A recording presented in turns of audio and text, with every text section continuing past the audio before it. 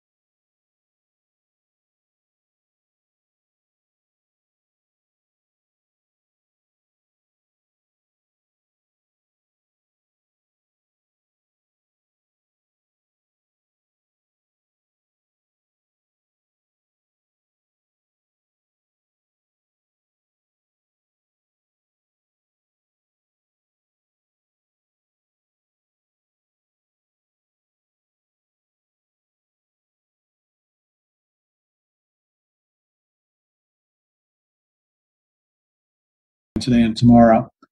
And I was just to start off with that, I think everyone knows we're in the midst of a very dramatic transformation in the electric sector. It's going to bring significant benefits to consumers, the economy, and the environment, but it also presents some challenges. And some of these challenges are for utility system operators. They need to continue to provide reliable electric service with a remarkable different set of generation resources than I think they were used to. And if you combine that and their challenges in terms of addressing resource adequacy issues, at the same time the grid's being increasingly stressed due to more frequent instances of extreme weather. And I know I was looking at the weather forecast. I know the Northwest this weekend, Portland is supposed to get to like 110 degrees in June. That's amazing to me. And we saw extremely hot weather in California and parts of the desert Southwest as well last week. And so we know that climate change is with us, and it's going to present significantly increased challenges in terms of stress on the system, certainly demand on the system, but also stress on power plants and other generation resources. As both NERC and the WECC recently highlighted in separate reports, the Western Interconnection in particular may not in the near term have sufficient resources during region-wide extreme heat waves to satisfy electric demand during certain hours. As we witnessed last summer, California ISO experienced rolling blackouts during 2 days in August, when record-breaking temperatures hit the entire West. We have convened this conference to get a commonplace of understanding for the situations that stand in the region, and more importantly, identify feasible paths forward to ensure sufficient resource adequacy across the West. While the situation is complicated, it is not difficult to recognize that greater regional coordination is going to be necessary. In fact, cooperation would have a massive payoff given the region's diversity of energy resources. There's incredible wind in the North Intermountain West, hydro in the Pacific Northwest, and solar in the desert Southwest, and from the perspective of different demand profiles across the geographic footprint. This cooperation can take many forms, but I believe a regional transmission organization, or maybe a couple regional transmission organizations in the region, would be a big part of the solution. And I'm well aware of the history associated with the Western energy crisis 20 years ago, and how that soured a lot of people in the region on developing an RTO and beyond California's borders. And while there has been a lot of progress, some of the EIM, for instance, much more work remains. And in my opinion, the time is ripe for the states, the region's utilities, and other key stakeholders to go ahead and finish the job. In the meantime, I look forward to the discussion we're going to have this afternoon and again tomorrow to assess how different parts of the West are addressing resource adequacy, to better understand the challenges the region faces, and to discuss potential solutions. I'm hoping we're going to have a lively discussion with the panelists about the full range of options available to satisfy the region's resource adequacy needs. Again, I want to finish up by thanking everyone for agreeing to participate today and tomorrow. And now I'm going to call on Commissioner Danley for his opening comments. Thank you, Mr. Chairman. I also want to thank everybody for participating today. These tech conferences are important, and I thank you for the effort in coming and appearing. I don't really have too much to say in opening except to mention the fact that, as people are aware, I've been for a while very concerned about resource adequacy in the West, not just in California, but throughout the entire region. And I think that part of that is because of market structures, or there are markets, and then also because there has been a failure to recognize the actual operating characteristics of certain types of generation. The Federal Power Act requires that we ensure reliability and that the rates that are paid in our markets and to utilities are just and reasonable. And that is the statutory burden that we bear. So between the misapprehension as to the characteristics of generation and, in some cases, lack of critical infrastructure that's necessary, there are serious problems facing the West, and I am very much looking forward to this discussion because I think it's going to be quite illuminating. Thank you, Mr. Chairman. I appreciate it. Thank you, Commissioner Danley. Commissioner Clements? Thank you, Chairman Glick, and thanks again for setting up another really important set of conversations with a really esteemed group of panelists. I look forward to hearing from you all today. Thank you to staff for the hard work that went into getting that group together and making this all happen. The chairman spoke to the extreme circumstances in the West that you all are experiencing and the opportunities maybe that we have going forward. I'm certainly encouraged by the conversations that have been happening about increased resource adequacy coordination. I'm happy to see the market coordination efforts like the EIM bear fruit in the form of benefits, and customer savings, and now the stand-up of the WISE market as well.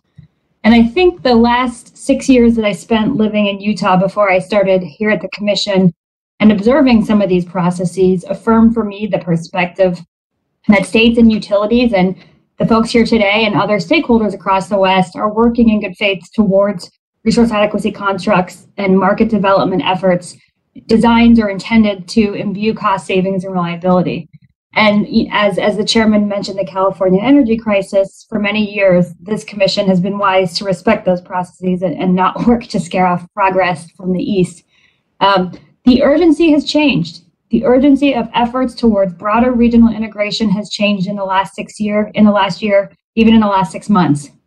The shared goals of ensuring reliability against these extreme weather threats, the goals of meeting state policy mandates, requirements, and the goals of protecting customers in the process require continuing progress towards full regional integration.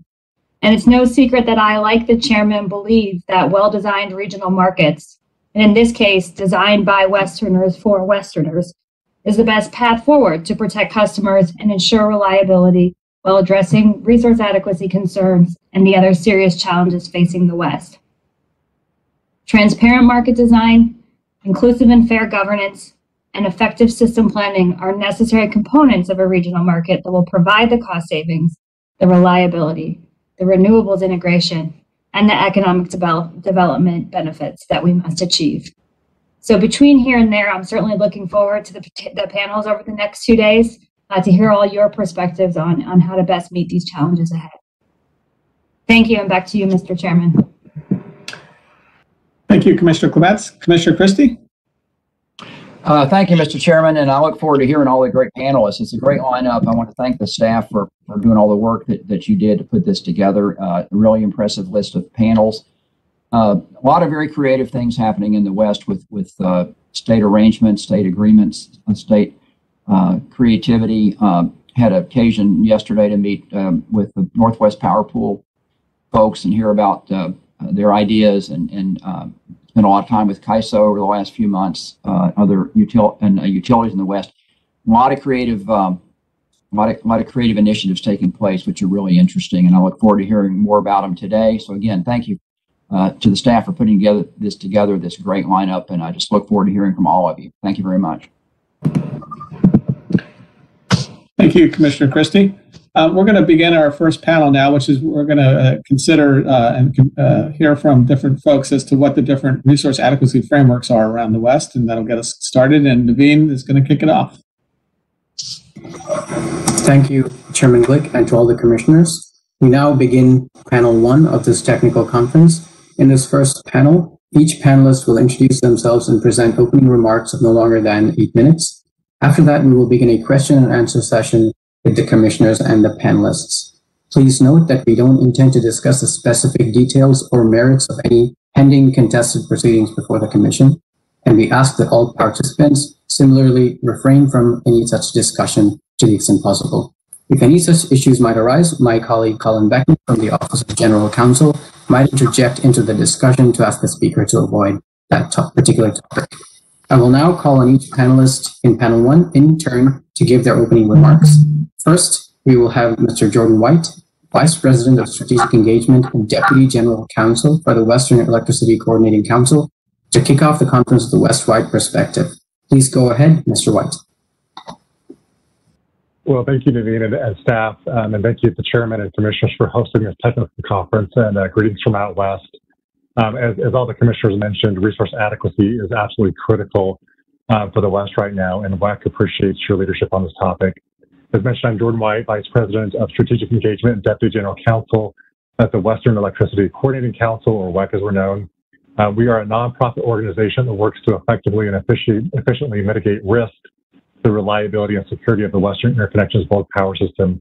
This includes all or a portion of 14 Western states, as well as the Canadian provinces of Alberta and British Columbia, and also the northern portion of Baja California and Mexico.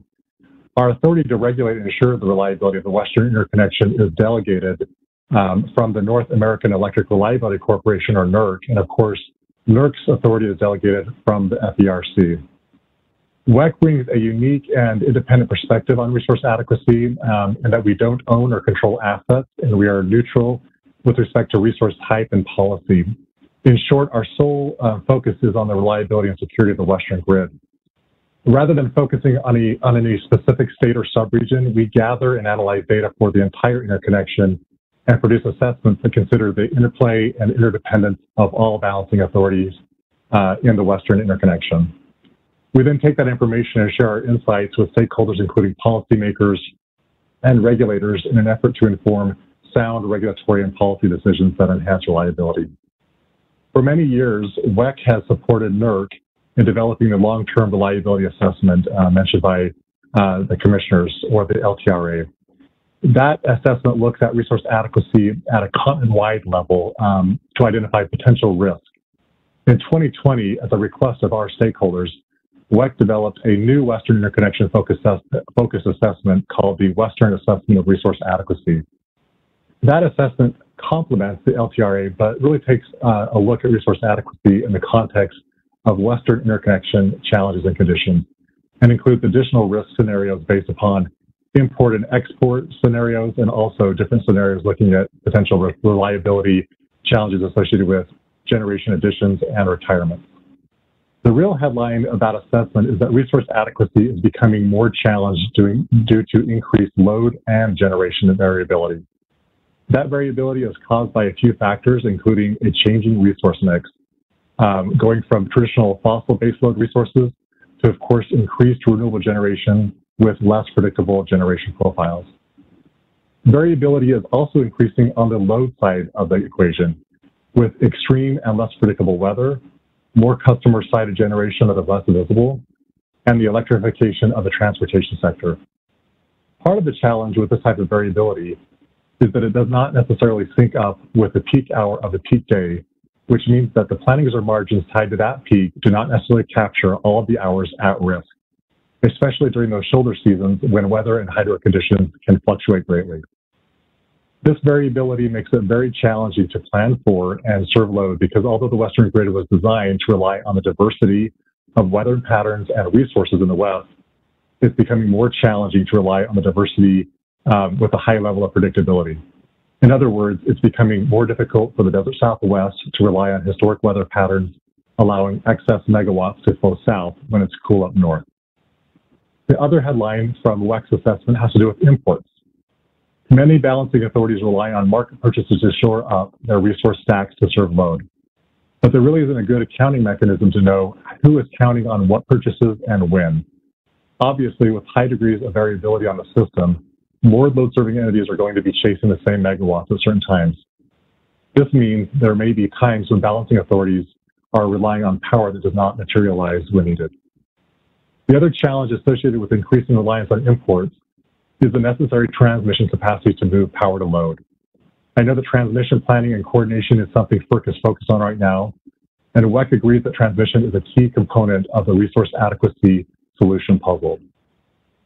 The increase in variability and reliance on imports is driving a need for change in how we both analyze and plan for resource adequacy. After WEC released the Western Assessment last December, we shared our findings and recommendations of stakeholders across the West, including industry leadership, policymakers, and state regulatory commissioners in all of the Western states. Our communication with this vast array of stakeholders has revealed several critical opportunities to coordinate efforts and increase the collective understanding of reliability issues related to resource adequacy. The three opportunities are in the areas of coordinating assessments, re-examining resource adequacy analyses and metrics, and information sharing. Our collective challenge is to plan a resource adequate systems many years in advance that is reliable in the real time. This will require the resource planning work that utilities and regulatory agencies currently are engaged in, and the work that it was going to be described today with respect to sub-regional programs will also help to move the needle in this effort. But a resource adequate, reliable Western interconnection will also require interconnection-wide coordination. This coordination could occur in many ways, but ultimately there's a strong need for a neutral entity to either knit together existing assessments or create a new assessment that would fully capture the interplay and independence of the Western interconnection. Part of that knitting would include a sync up of assessment timeframes and data sets to get an accurate and full picture of resource adequacy in the West. The assessment would also need to be sufficiently granular and transparent to serve as a foundational tool for resource adequacy planning, operation, and of course, decision-making. In addition, the vast and rapid changes of how we plan and operate the system requires us to re-examine and update our analytical frameworks and metrics for assessing and measuring resource adequacy. For example, with thinning capacity margins and increased interregional reliance on imports, there's a heightened need for load-serving entities to understand how and when they can count on resources to serve load.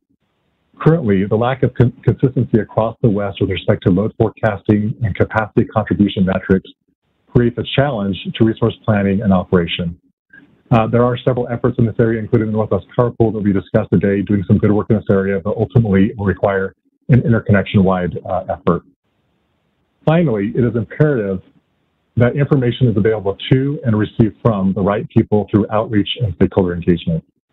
Ultimately, putting solid, consistent, independent, and actionable data in the hands of decision makers is key to addressing the challenges we are facing in the West.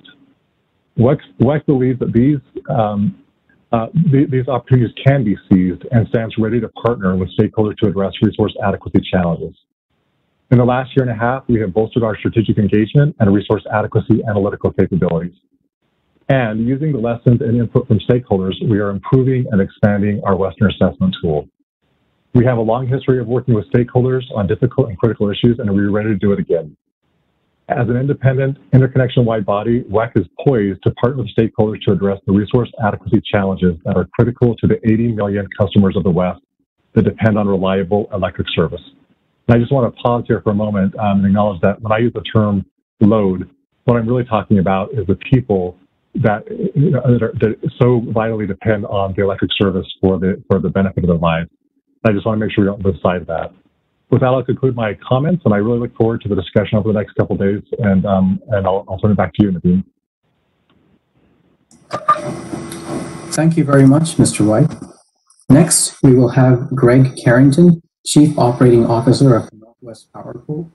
Mr. Carrington has some slides to supplement his presentation, which we will load momentarily. Once the slides are loaded, please you can begin, Mr. Carrington, and as you make your remarks, please indicate when you want the slide to be advanced. Thank you. Can you hear me okay? Yes, we can hear you. So my name is Greg Carrington. I'm the Chief Operating Officer for the Northwest Power Pool.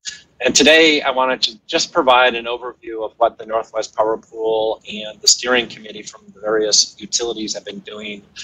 We started this effort in June of 2019, and we're in June of one, and we've made great progress so far. One thing I did want to mention is that we are going to be having a symposium of what we're working on August 3rd. Some of the FERC commissioners have been invited to that symposium. So move on to the next slide, please. So the next slide is going to be a map, and it's going to show you generally the area and the entities that have been working on the resource adequacy program.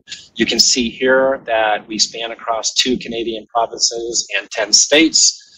The areas in color are the entities that have been participating in the program design. The crosshatch areas are entities that haven't participated yet but have expressed an interest in learning more about that. And you can see on the eastern side of it, it's the WAPA regions haven't participated yet, and then we have Alberta that hasn't participated quite yet.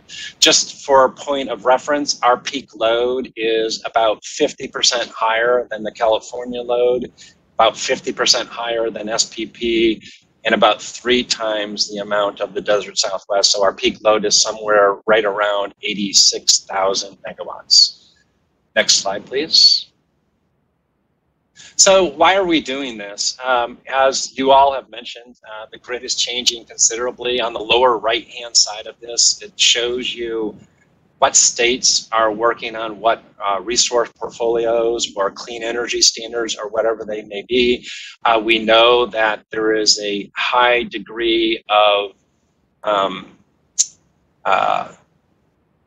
desire to reduce the use of fossil fuels. There are a lot of coal plants that are closing down. A lot of gas plants are not being built. As a result of that, in the upper right-hand corner of this graph, you can see how our region is affected by this. We conducted a study as part of our initial investigation. It was done by E3, and you can see that the area, and this is just for the 4 northern states, it isn't for the entire footprint. You can see that we expect to go from what we consider to be a capacity-rich scenario to a capacity deficit in the very near future, if not today. The other thing I would like to point to is the 3rd bullet down. When we originally did our survey of the utilities, we quickly came to the conclusion that all utilities are looking at reliability differently. They all use different metrics. They use different modeling. They assess the value and the contribution of different resources in different ways. Our goal on all of this is to develop a uniform set of standards, a uniform way of looking at it, a uniform way of looking at load and resources. And if we do it right, the program benefits on the 4th bullet down, we're going to increase the reliability of the region. We're going to save our ratepayers and our customers money as a result of this because of the broad diversity across our footprint. And then most importantly, there's going to be increased transparency and visibility across the grid. And I'll explain why that will happen. Mostly the thing that we're interested in doing is situational awareness. Today, we have a lot of balancing authority and load serving entities that operate individually without having the visibility across the grid. And I think Jordan White did a really good job at describing, some of the issues that we're seeing today. So next slide, please. So what are some of the problems and some of the issues that we have to deal with in our area? First of all, we don't have an ISO or an RTO in our region. So this is a group of utilities that are getting together voluntarily. They realize that resource adequacy is an issue, and we're working together to develop a program. This is very similar to what the Northwest Power Pool does for contingency reserve sharing, frequency response, and so forth. And so we're going to continue that tradition of the Northwest Power Pool utilities getting together. The other issue that we have in our region is that we really don't have a grid operator or market operators. So as part of this program, we're proposing to stand up an operator that will be able to execute this program. We'll have the visibility across the footprint and be able to provide information to us. The other issue that we have is there's really no great examples for governance for a bilateral type of arrangement like this. We went out and we took a look across the US, we looked at Europe and we looked at Australia, and we took kind of the best of the best, the most industry best practices, and we're modeling it after that.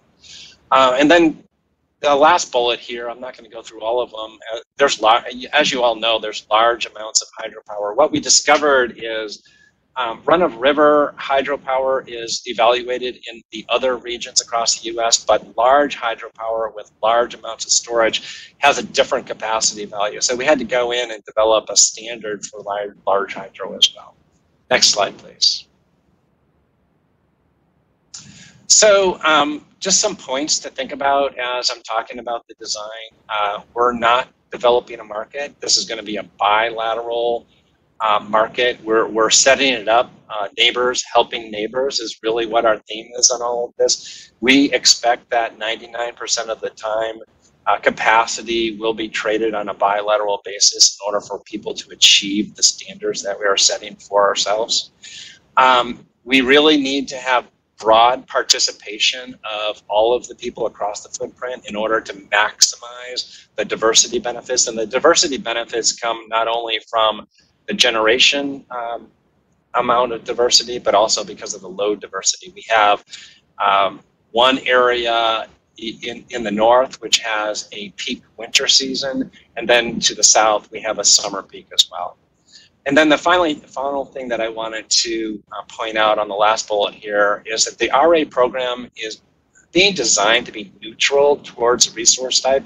And it's also being designed to be neutral to states' authority to define resource planning, to define the portfolio standards and the green standards and so forth. So each state and the program is being set up to be able to handle each state's different types of resource types they want to have in their area. Next slide, please. So we will be publishing a design document soon. It's over 200 pages, and this is the only slide that is here that describes the 200 pages. So let me spend a little bit of time on this slide. As I mentioned, there's two seasons, a winter peak and a summer peak, and there are two time horizons for each peak.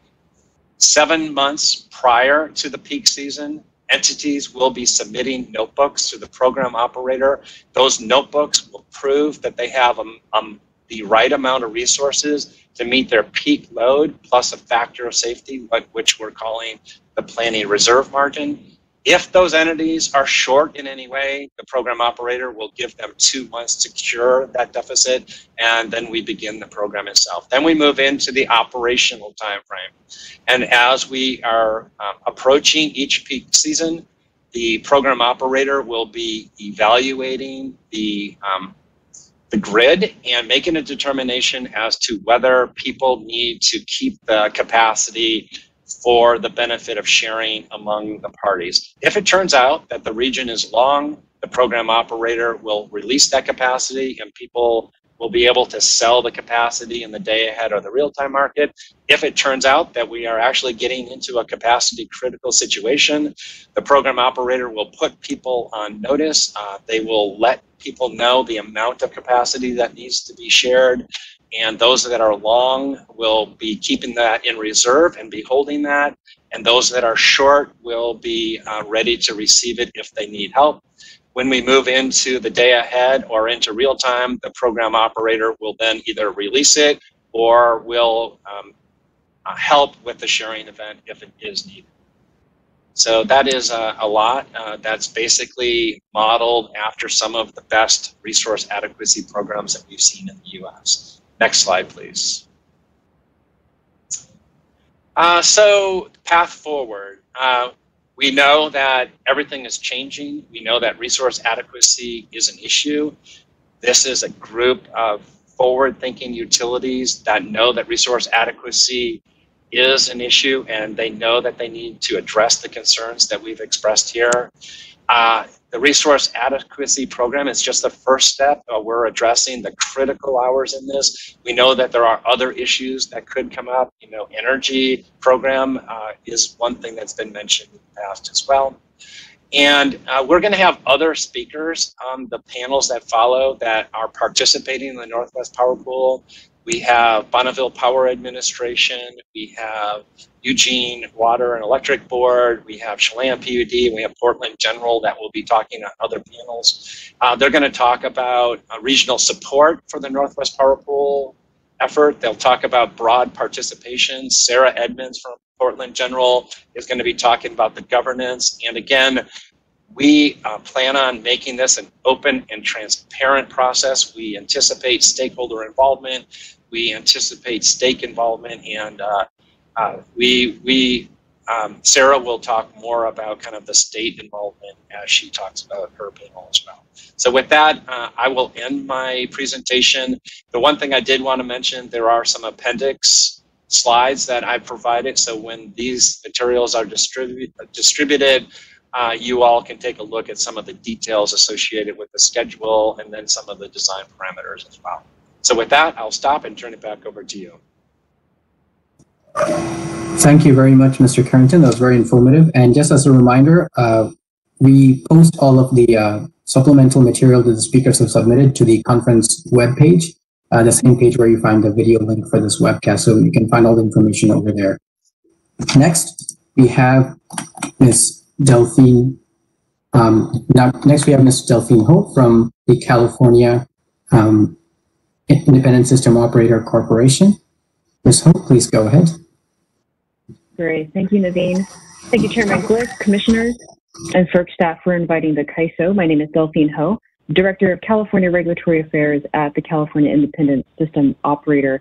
As many of you know, CAISO is the balancing authority that oversees reliability of approximately 80% of California's electricity demand and a small portion of Nevada. And within our footprint, there are both publicly owned utilities as well as investor-owned utilities, so there's quite a mix. We manage the high voltage transmission system, operate the wholesale electricity market, and as was mentioned earlier, via the Western Imbalance Energy Market, we have a wider footprint in the real-time operational space. For my opening remarks, I want to focus on some of the broader themes that the CAISO has been seeing in the last couple of years. And it sounds like increasingly so, those are similar things that are being seen across the rest of the West. So we do welcome a lot of that same thinking, if we're seeing the same things, to have that coordination and foster that additional dialogue. So CAISO operates under a unique construct to ensure there are adequate resources to operate the grid within the CAISO's VA footprint. The construct is one that is, by definition, a collaborative effort. And we're working very closely with state entities and local regulatory authorities, in particular, the California Public Utilities Commission, and we welcome the participation of Director Scala today on this panel, as well as the California Energy Commission and the participation of Commissioner Gunda on the panel later on today. And this close-knit relationship is essential, if not critical, as we address the challenges from climate change and really try to foster that rapid transition that we're seeing from very conventional, centrally located thermal-based resources to one that has a significant penetration of renewables, availability limited or energy limited resources, both those that are connected to the transmission grid and at the distribution and customer side.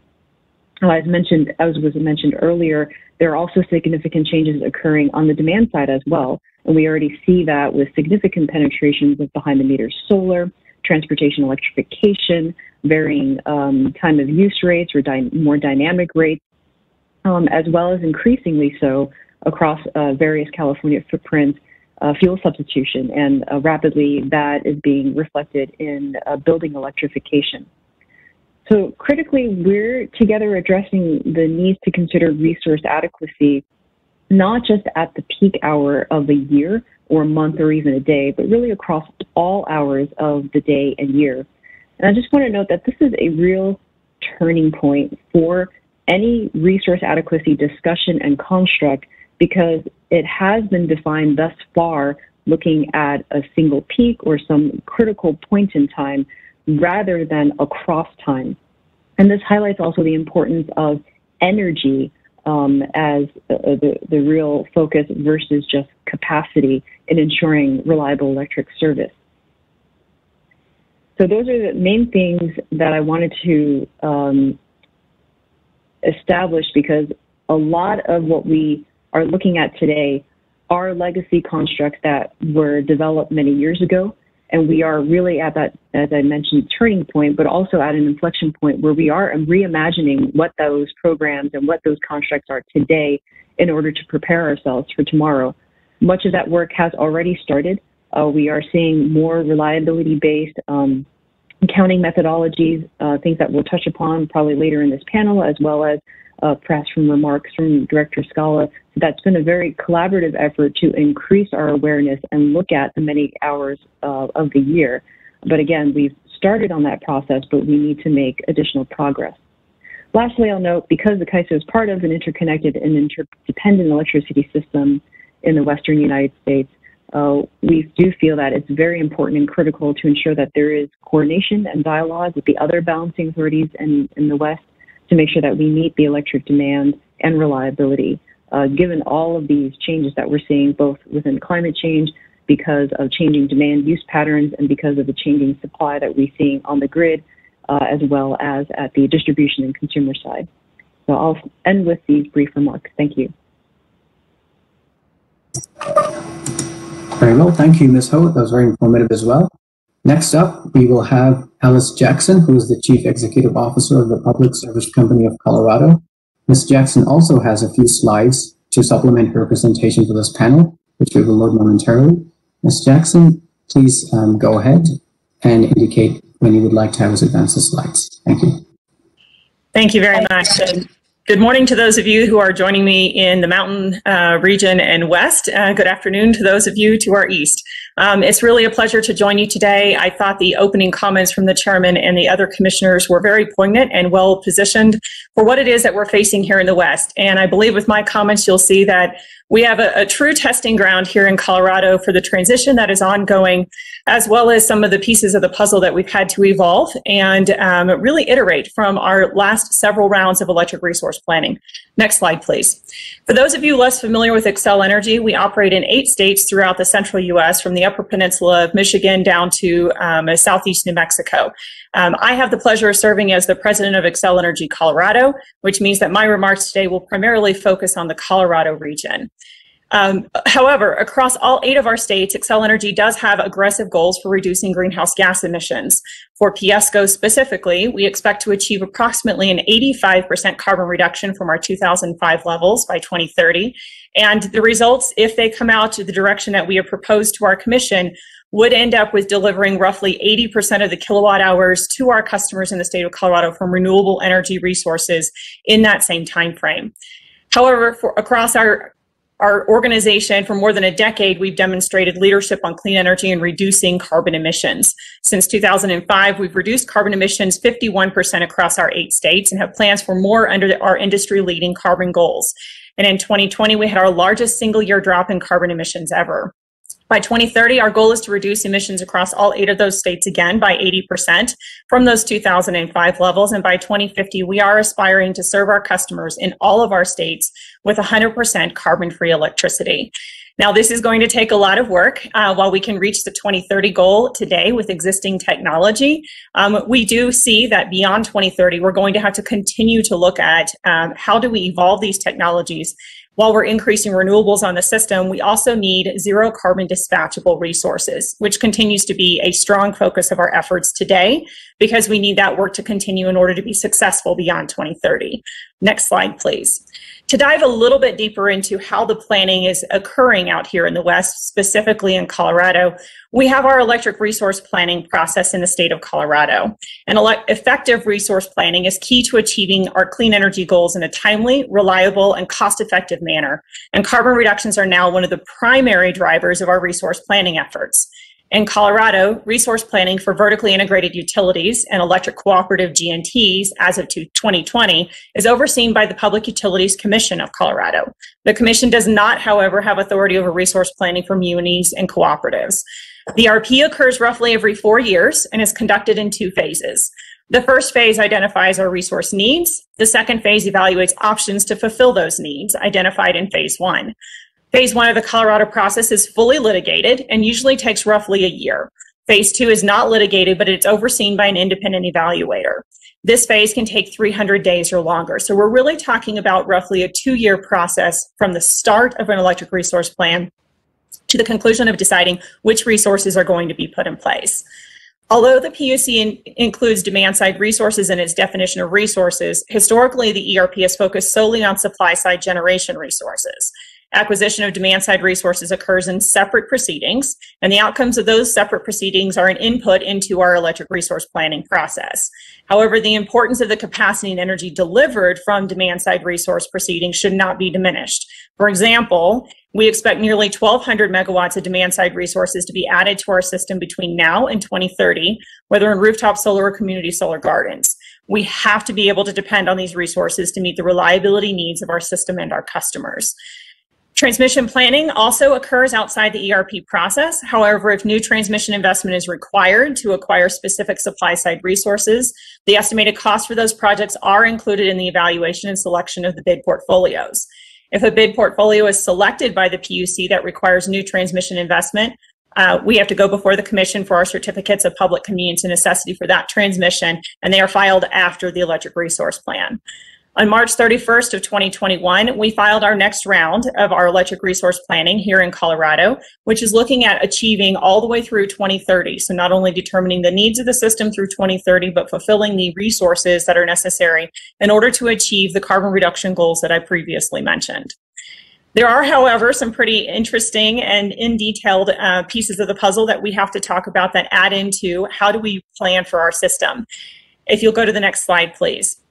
Planning reserve margin is one of the key components and inputs into the resource planning process.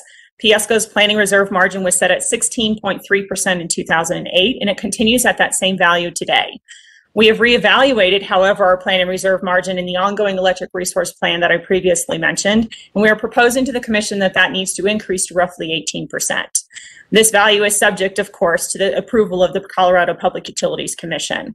The reasons for updating our planning reserve margin are things you've heard people talking about today, and they revolve around a number of factors, including more sophisticated analytical tools that have been developed since the margin was last updated in 2008, a change in the planning standard to a more rigid 1 event in 10-year value, and use of a more representative sample of correlations between load, solar, and wind energy.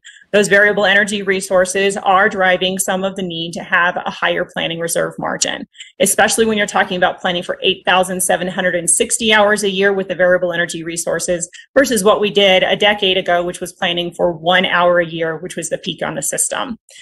One factor that our planning reserve margin that does not take into account is the resource position of the other entities in the PSCO balancing authority. So aside from being the largest provider of energy in the state of Colorado, we are also the balancing authority with many other customers, whether they're wholesale customers of ours, munis and co-ops that are independently run, or customers of G&Ts in the area. And so that has to be taken into account in our balancing authority, but they do not participate in the electric resource planning process. Electric cooperatives and municipal utilities are self-governed and not subject to any form of resource planning. For PSCO as a balancing authority, this creates significant concern because PSCO is the provider of last resort for energy and capacity for entities that may not have made adequate arrangements to meet their energy and capacity needs. We are concerned that energy imbalance charges from the balancing area won't be enough to incent these entities to make sure that they have adequate capacity to serve their needs. Also, we're already seeing creativity when it comes to looking at arbitrage on the pricing side. And we have wholesale customers who are looking to add resources to their systems that would avoid capacity payments to their wholesale providers. But at the same time, that capacity may not necessarily be there in the event of storms or lack of wind on the system. Here again, because PSCO is the provider of last resort for capacity needed for large wind fall-off events on third-party systems, we have to take that into consideration. These factors in combination are creating significant stresses on our capacity, and we face the potential at some point to have insufficient capacity to meet the needs of all of the load-serving entities on our system. This situation will worsen as electrification and renewable additions continue without adequate and resource planning. Some sort of relief valve is needed for balancing authorities like PSCO that are the provider of last resort for these reserves. We view the Northwest Power Pool's Resource Adequacy Initiative, and we are actively participating in that activity because we believe that it will help close the gap on some of these items. To one of the points that was spoken to before, next slide please, I think it's important to look at how do we evaluate the resources on our system. Effective load carrying capacities of the resources on our system is an important aspect of the resource planning process. We use the Plexus model to evaluate the ELCC of resources on our system and determine the incremental loads that a resource can serve without degrading reliability. Our prior ELCC evaluations looked at the interrelationship of wind and solar and the declining ELCC values of wind and solar with their increased penetration. For the most recent ERP filed this year, we are adding storage to our view of ELCCs to understand the implications of more storage on our system. As you can see from this chart, the ELCC values of incremental additions of these resources decrease as more is added to the system, in particular storage. And I'm happy to dive into this a little bit more in the Q&As if people are interested. Next slide, please. However, I can't conclude my comments this morning without speaking about transmission. Today, import capacity plays a fairly limited role in the Colorado system's resource planning process. This photograph, which is used frequently, reflects a key difference between load distribution in the eastern part of the U.S. compared to the west. In general, there's a much greater distance between major load centers in the west than in the east, and a much lower population density in the west, except for California. Due to these differences, transmission linkages between states in the West are relatively weak, with individual states and utilities largely dependent upon their own resources to meet load needs. In most cases, the rights to transmission that does exist are fully subscribed. The fairly limited transmission ties to other areas is further magnified in Colorado, which is on the eastern edge of the Western interconnection and has limited access to resources in the Eastern interconnection. As we consider including resources beyond our Colorado borders in our electric resource planning processes, we find that both limited transmission availability and distance of potential resources from our borders generally make them unsuitable for our resource planning needs. Importantly, the Commission could take steps to increase utilization of and reliance upon the transmission between states and utilities that does exist by requiring a transition away from the contract path methodology for managing transmission usage in the West outside of California. The contract path methodology results in underutilization of transmission in the West because it divides the transmission system into neat ownership packets to avoid any inadvertent sharing of capacity. But this also puts up barriers. Transmission reservations are based on these contract pathway packets. However, since much of the power actually flows on the paths that are not part of the contract path offered and sold by the transmission provider, much of the benefit of the interconnected system is withheld from use. We understand that APS is planning to transition from the contract path methodology to a flow-based methodology over the next several years. And we are looking at the potential for a transition, but it is challenging in PSCO due to the variety of transmission owners and jointly owned transmission in the state. We believe the Commission could make headway in improving resource adequacy in the West by directing a transition from contract path to the same type of flow-based management of the transmission system used in the Eastern interconnection. Such a transition could take several years to accomplish, and I don't want to underestimate or downplay the complexity of working on something like this. But by working through the existing legacy agreements, we think that there could be a substantial value in such a step taken by this Commission. So with that, thank you very much for having us here today. I look forward to the question and answers and appreciate being able to be on such an esteemed panel. Thank you. Thank you very much, Ms. Jackson, for those very thorough comments. Next up, we will have Mr. Frank Lawson, General Manager of the Eugene Water and Electric Board. The floor is yours. Mr. Lawson, please go ahead. Thank you, Chairman Glick, Commissioners, and FERC staff. Good afternoon. Thank you for the opportunity to participate in this technical conference and for your leadership on this subject. My name is Frank Lawson. I'm the CEO and General Manager of Eugene Water and Electric Board, often called EWEB.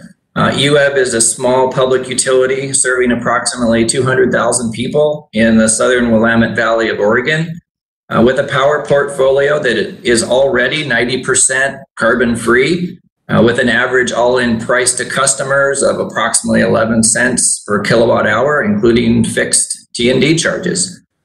We are a load-serving entity, transmission owner and operator, generator owner and operator, and we are within Bonneville's balancing authority area. EWEB is a BPA block and slice customer. Presently, we receive about 70% of our power from BPA. The remainder comes from resources that we own, including hydroelectric facilities within the Willamette Basin and wind projects throughout the Pacific Northwest, and some through power purchase agreements. Overall, on an annual basis, EWEB is about 30% surplus long on energy, But at times we are seasonally short on energy and often short on capacity. So EWEB is a good example of utilities that really, we cannot fly through the mountains at average altitude. So we have to plan for the peaks. Although small relative to the Western Interconnect, EWEB does have a full trading operation, and we provide power trading services for other utilities. We trade on a real-time, hourly, bilateral basis, day ahead, balance a month, next month, and we financially hedge as far as 5 years out. Our trading operation will be impacted by Bonneville's joining of the Cal-ISO Energy Imbalance Market, and at least one of our resources will likely become a participating resource within that Bonneville footprint. Because of changes in resource and regulatory landscapes across the West, EWEB's hedging strategy is moving from mitigating for market softness or kind of depressed prices to mitigating for market volatility. Within this summer, as an example, we're dealing with pricing excursions being experienced across the West, and we're having to mitigate for that. From a load or customer perspective, we are anticipating a greater than 20% increase in energy load because of electrification over the next 10 years, and potentially a 60 to 80% increase in peak load because of electrification.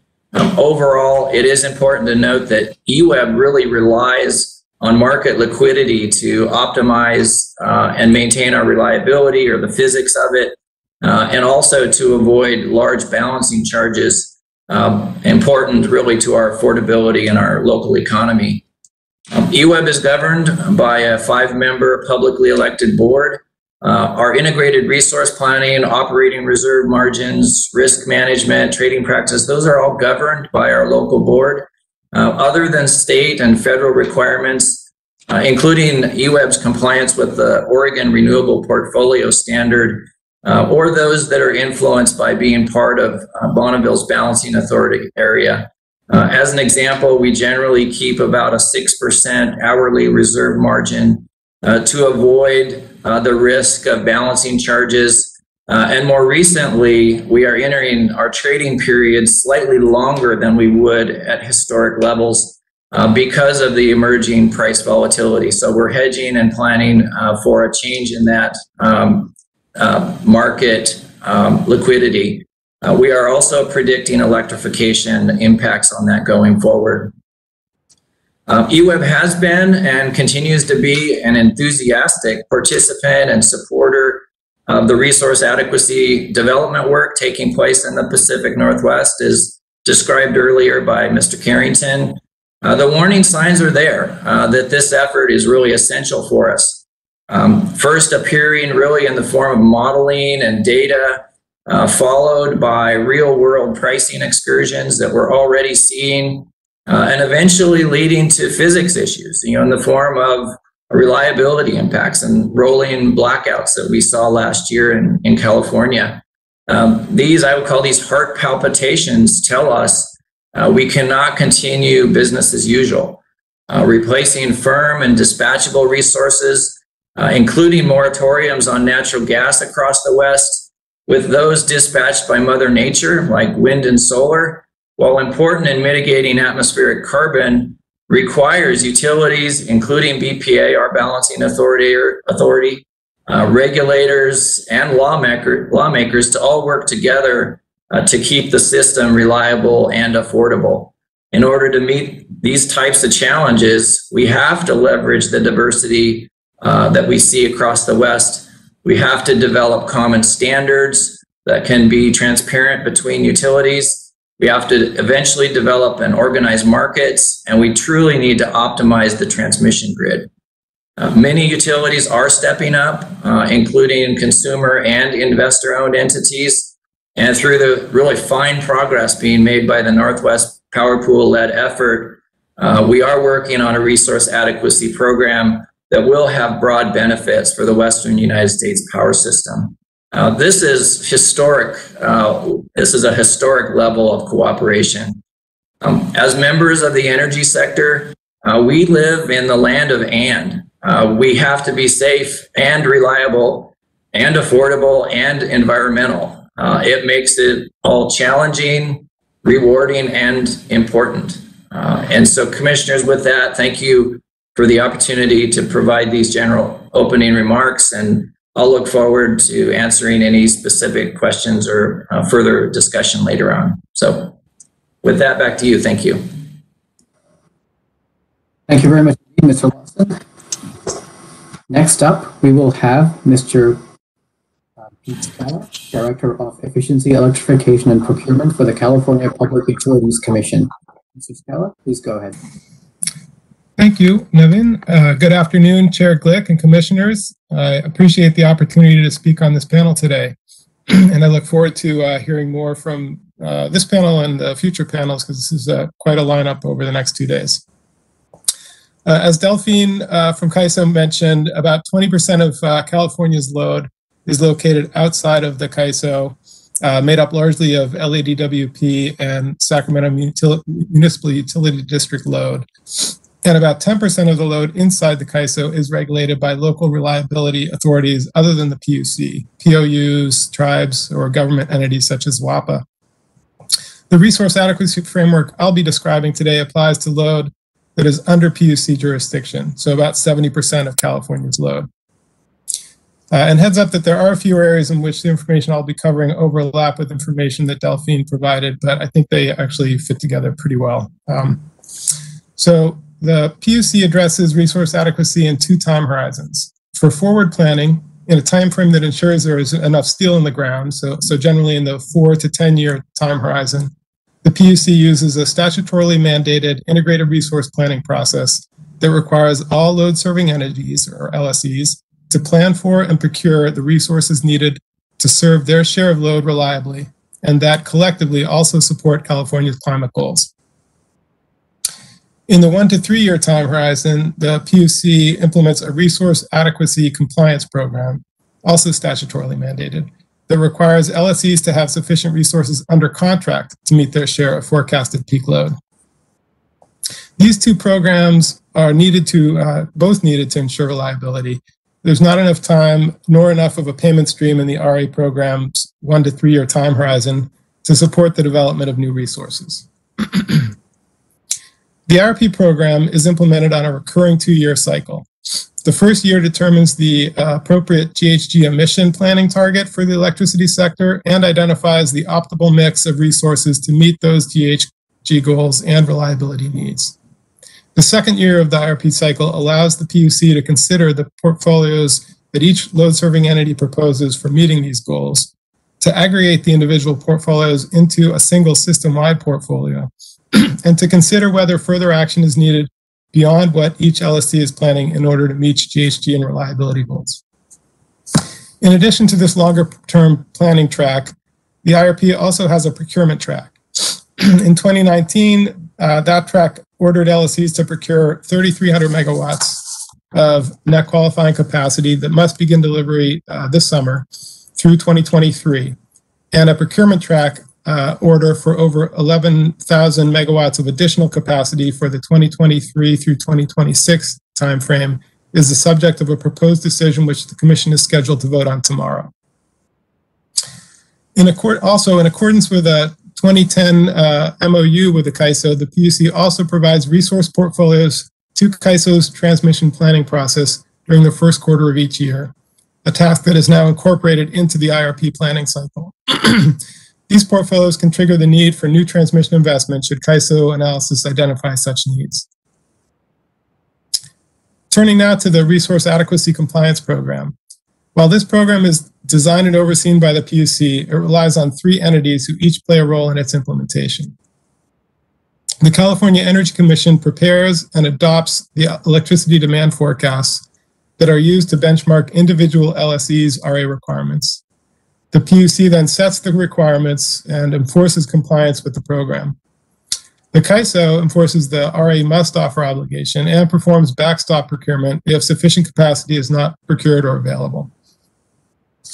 Currently, there are 3 different RA requirements designed to ensure sufficient capacity is contracted to reliably operate the system. There's a system RA requirement that ensures enough megawatts of capacity are contracted and available to meet peak system load based on a monthly forecasted 1 and 2 peak load, with a 15% planning reserve margin. Resources that can count towards system requirements include internal resources that are on the CAISO's net qualifying capacity list, pseudo-tied and dynamically scheduled imports, and firm energy imports that are paired with import allocation rights. There is also a local RA requirement to ensure that there is sufficient capacity contracted in transmission-constrained areas to serve local load reliably. This requirement is determined annually by CAISO and adopted by the PUC based on a 1 in 10 forecast. Internal resources that are physically located in a locally constrained area and are on the net qualifying capacity list must be used to meet this requirement. Finally, there's a flexible RA requirement that ensures there is sufficient flexible capacity contracted and available to meet the net load ramp resulting from the increased penetration of intermittent resources. This requirement is determined based on the largest 3-hour net load ramp for each month, and resources that have the ability to ramp and sustain energy output for 3 hours that are on CAISO's flexible capacity list must be used to meet this requirement. There have been several changes to the RA program in recent years. In 2019, the Commission expanded the 1-year local RA requirement to 3 years, and with this change, LSEs must meet 100% of their year 1 and year 2 requirements and 50% of the year 3 requirements. To address market power issues in transmission-constrained areas, in 2020, the PUC further determined that PG&E and Southern California Edison should serve as central procurement entities responsible for this 3-year forward local capacity procurement in their respective territories beginning in 2023. LSEs with local capacity under contract may bid that capacity into the CPE solicitations, or they can simply show it to reduce the collective local requirements while also using the retained resource to meet their own system and flexible requirements. Also in 2020, the PUC clarified requirements for using resources outside CAISO for system RA capacity. The requirements differ on whether or not the import is resource-specific. Resource-specific RA imports must be pseudo-tied or dynamically scheduled with some CAISO visibility and control, whereas non-resource-specific RA imports must be energy contracts with energy delivered directly into the CAISO under contract with the load-serving entity. More recently, in response to last August's rotating outages, the Commission has adopted an effective PRM of 17.5% for 2021 and 2022 summer RA. Under this new requirement, the IOUs are required to target procurement of an additional 2.5% of forecast peak load for all the load in their service territories with resources that can serve load during the net peak hour to achieve a collective 17.5% PRM when added to the individual LSE's 15% requirement. I've mentioned net qualifying capacity a few times already, and this is because the amount of capacity available to meet peak demand rather than a resource's nameplate capacity is a key aspect of California's current RA framework. This net qualifying capacity determination varies by technology type and dispatchability value status.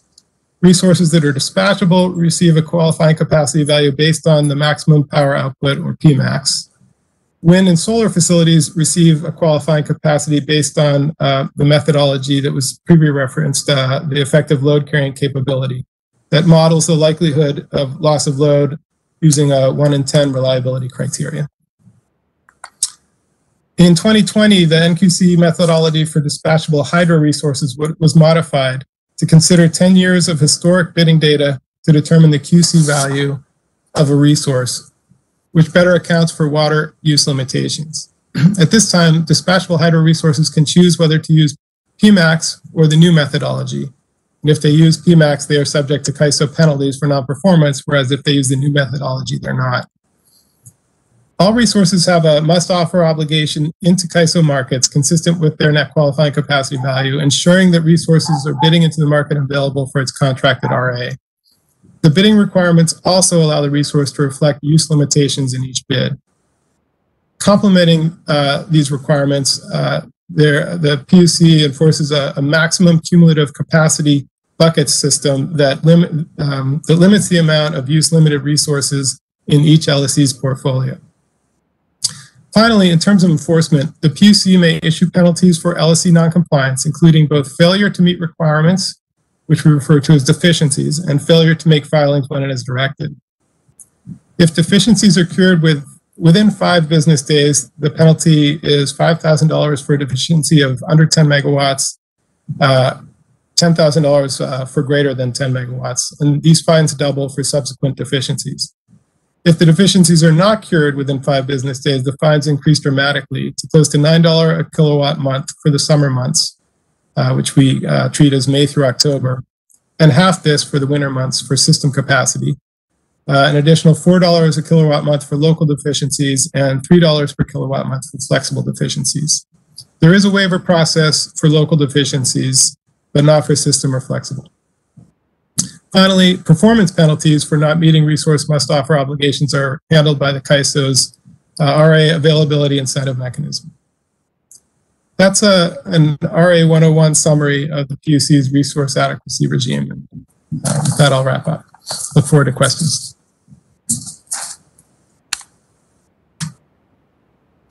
Thank you very much, Mr. Scala. This is our last panelist for panel 1, which will be Mr. Jacob Tetlow, Executive Vice President of Operations for the Arizona Public Service Company. Mr. Tetlow, please go ahead. Thank you, Nevin. Good afternoon. I'm Jacob Tetlow, the Executive Vice President of Operations at Arizona Public Service. APS is Arizona's largest electric utility. We're an investor-owned and vertically integrated utility. As discussed earlier, we've been participating in the energy imbalance market in the West since 2016. I would like to thank the Chairman and the Commissioners for the opportunity to participate today, allowing me to discuss APS's approach to resource adequacy and the importance of providing reliable electric service to our customers. Arizona is known for its hot summers, as we just set a record last week with 6 days in a row over 115 degrees. We have a booming economy. We have great population growth. Phoenix has been listed as the fastest growing city in the U.S. for the last 5 years. All of that makes us even that much more dependent on safe, reliable, and efficient electric system. As we all know, the bulk electric system is a complex, interconnected system. It's becoming increasingly critical to all of our customers who rely on us to make sure the grid runs smoothly every second of every day. As the grid continues to evolve to higher levels of distributed energy resources, today at APS, 1 in 10 customers now have rooftop solar. By per capita, we are second only to Hawaii and Arizona. And more carbon-free resources are added to our already 50% carbon-free energy mix. So, our proactive approach to providing resource adequacy. I'm here today to specifically discuss our framework, the process, the mechanisms that we use to maintain resource adequacy in our service territory. We take this responsibility very seriously. Last summer in 2020, APS recorded another all-time peak load of 7,660 megawatts. That peak occurred on July 30th, which preceded the events related to the California rolling blackouts 2 weeks later. However, preparing for APS peak and the remainder of the summer required careful planning years in advance to make sure APS had the appropriate generation resources and delivery infrastructure in place to meet that peak and energy requirement. The Southwest, where APS operates, has experienced many changes over the last decade, including large variations in generation capacity due to build cycles, generation unit retirements, the lingering impacts of the Great Recession, large additions of renewable resources to our grid, not to mention the pandemic. Furthermore, we made a commitment to transition our fleet to delivering 100% clean energy to our customers by 2050, similar to many of the others today, which will result in a substantial change from the way we operate our system today. Our participation today is intended to explain our rigorous planning techniques that allowed us to serve reliably, share our approaches to keep the lights on in Arizona as we move towards our clean energy future.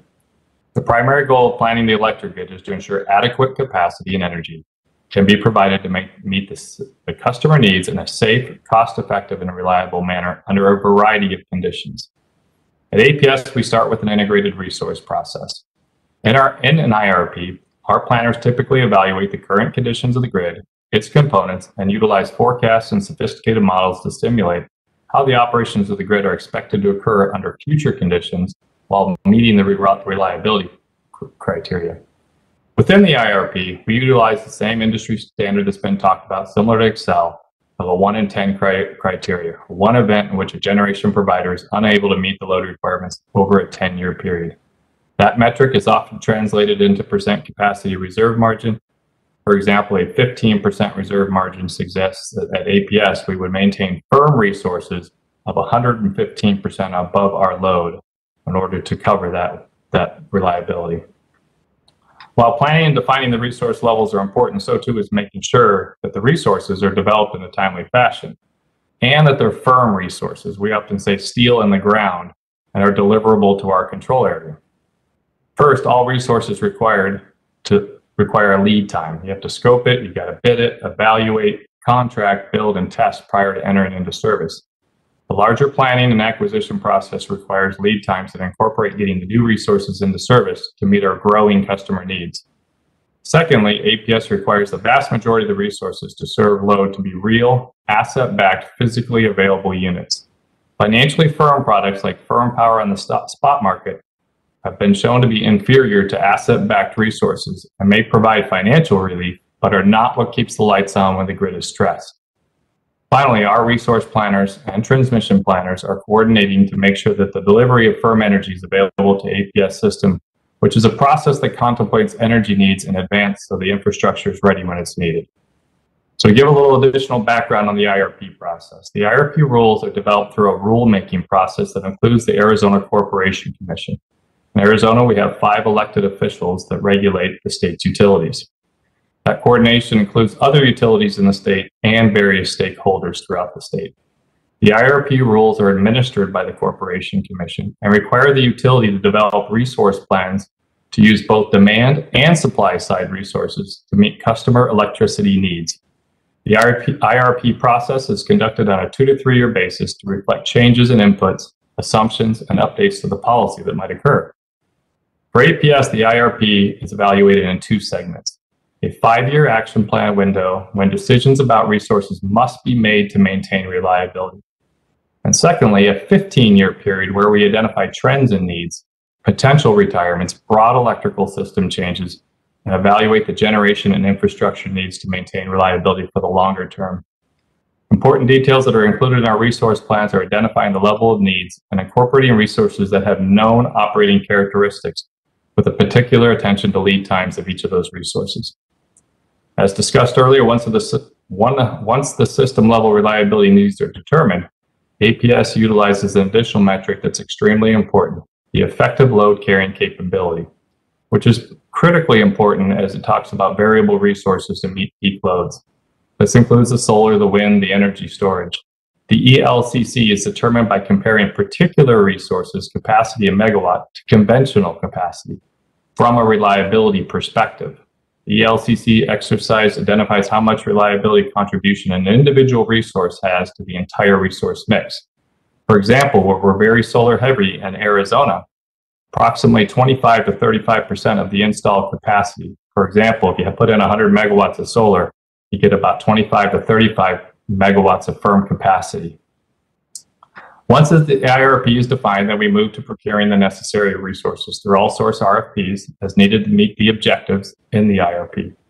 The resources identified may not be the same as the IRP, but will provide the same level of reliability and capacity. To supplement our long-term planning, APS continuously transacts physical power products in the short-term space, such as EIM. These transactions primarily aim to improve reliability across our summer months and respond to changes that are observed in load forecast, resource capability, and portfolio changes within the 2-year window. And while APS develops plans to provide for customer-driven resource adequacy, the company also realizes it's part of a large interconnected system, and that interaction with neighboring utilities is both important and necessary. APS provides the information inputs to WEC's regional reliability evaluation, but also coordination and cooperation on long-term planning, resource adequacy, has some unique challenges as utilities across the Southwest often utilize different metrics for reliability and resource adequacy.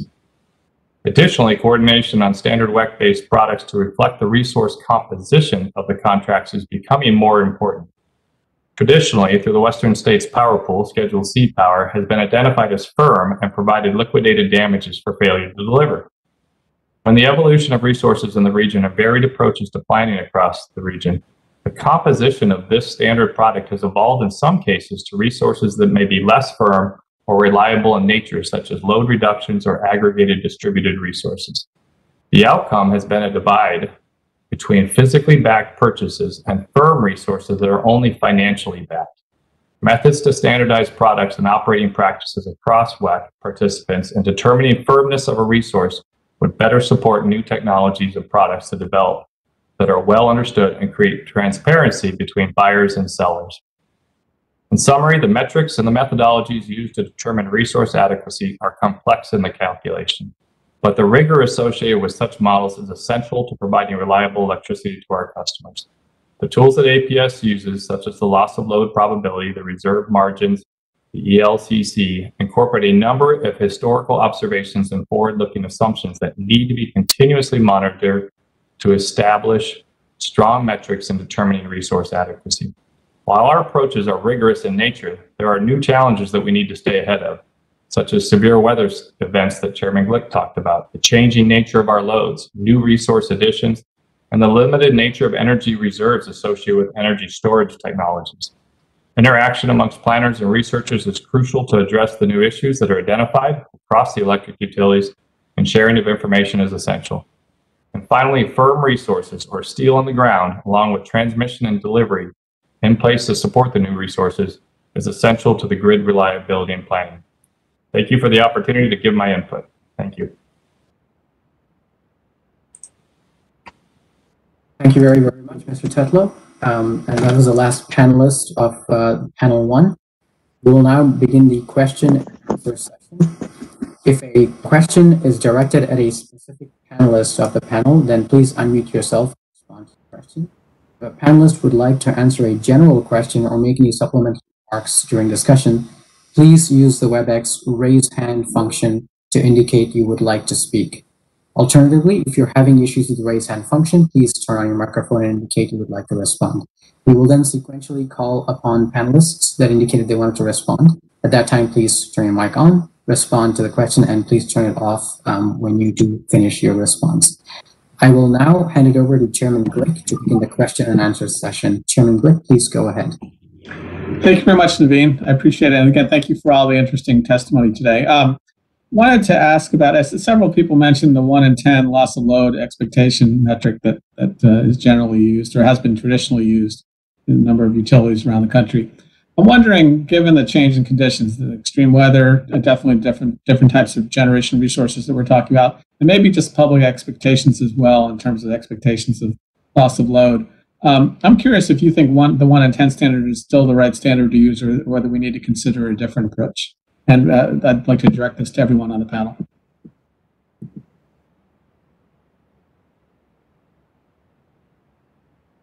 Mr. Lawson, go ahead first, please.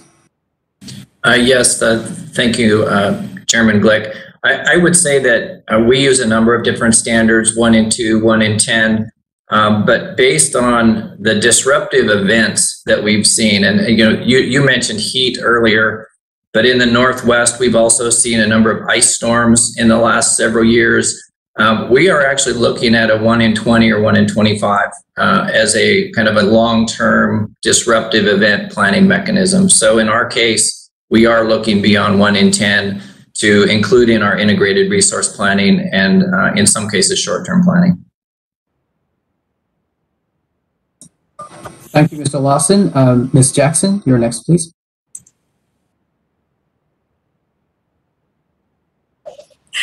Thank you for the question. What I would say is that customer expectations and consumer reliability is the #1 request that they still have of us.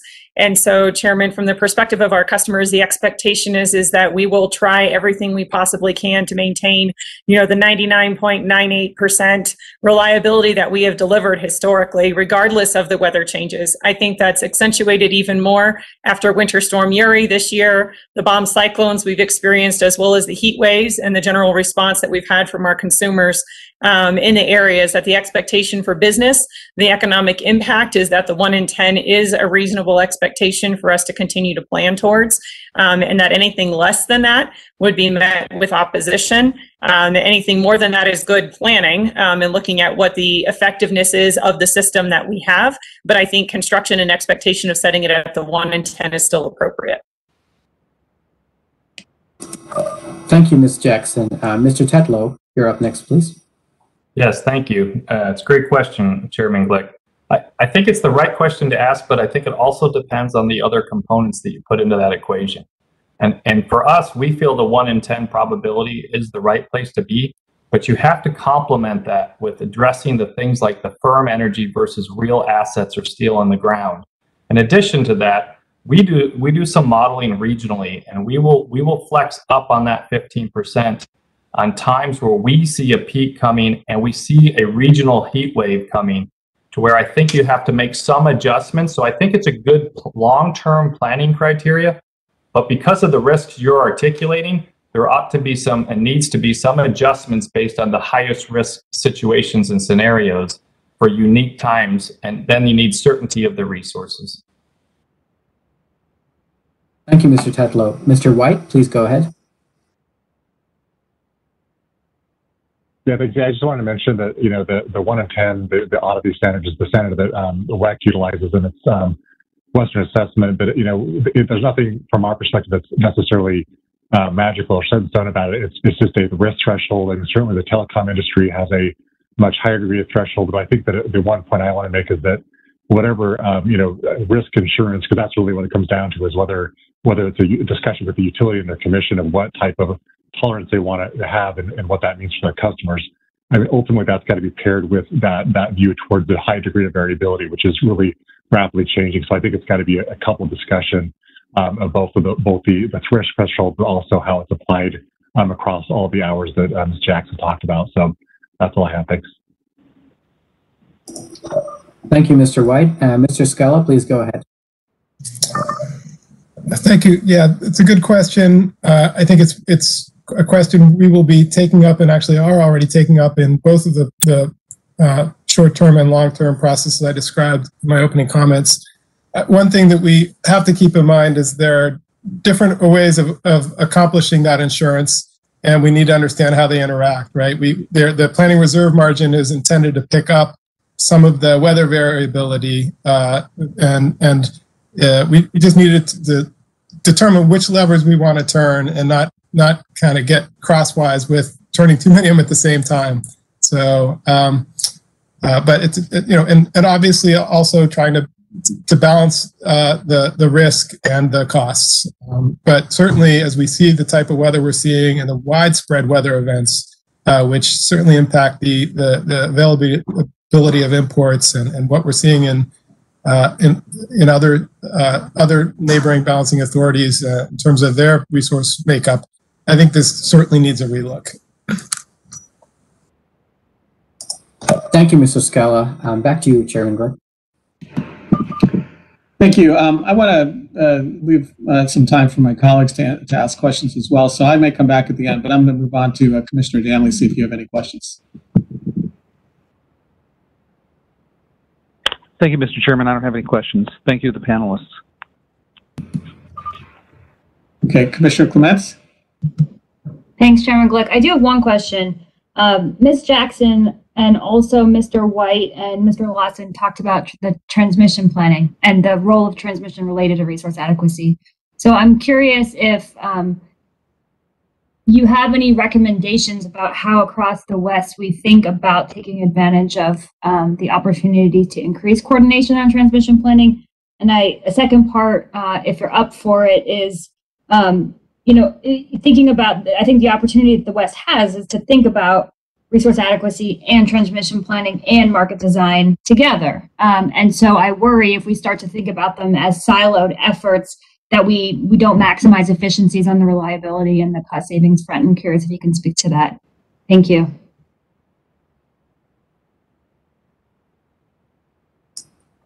Mr. White, please go ahead.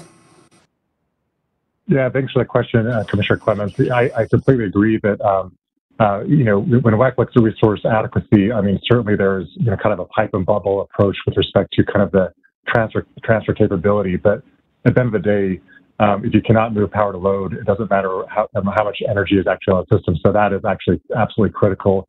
And that's, kind of to my point earlier, that's why we believe that ultimately there needs to be a more fulsome, coordinated look at resource adequacy that includes also the transmission component and also more of the reliability aspects with respect to contingency analysis, et cetera. So certainly, I think a discussion of resource adequacy without that issue of transmission and the capacity to move it is really not going to be fruitful. So I think that's a great point.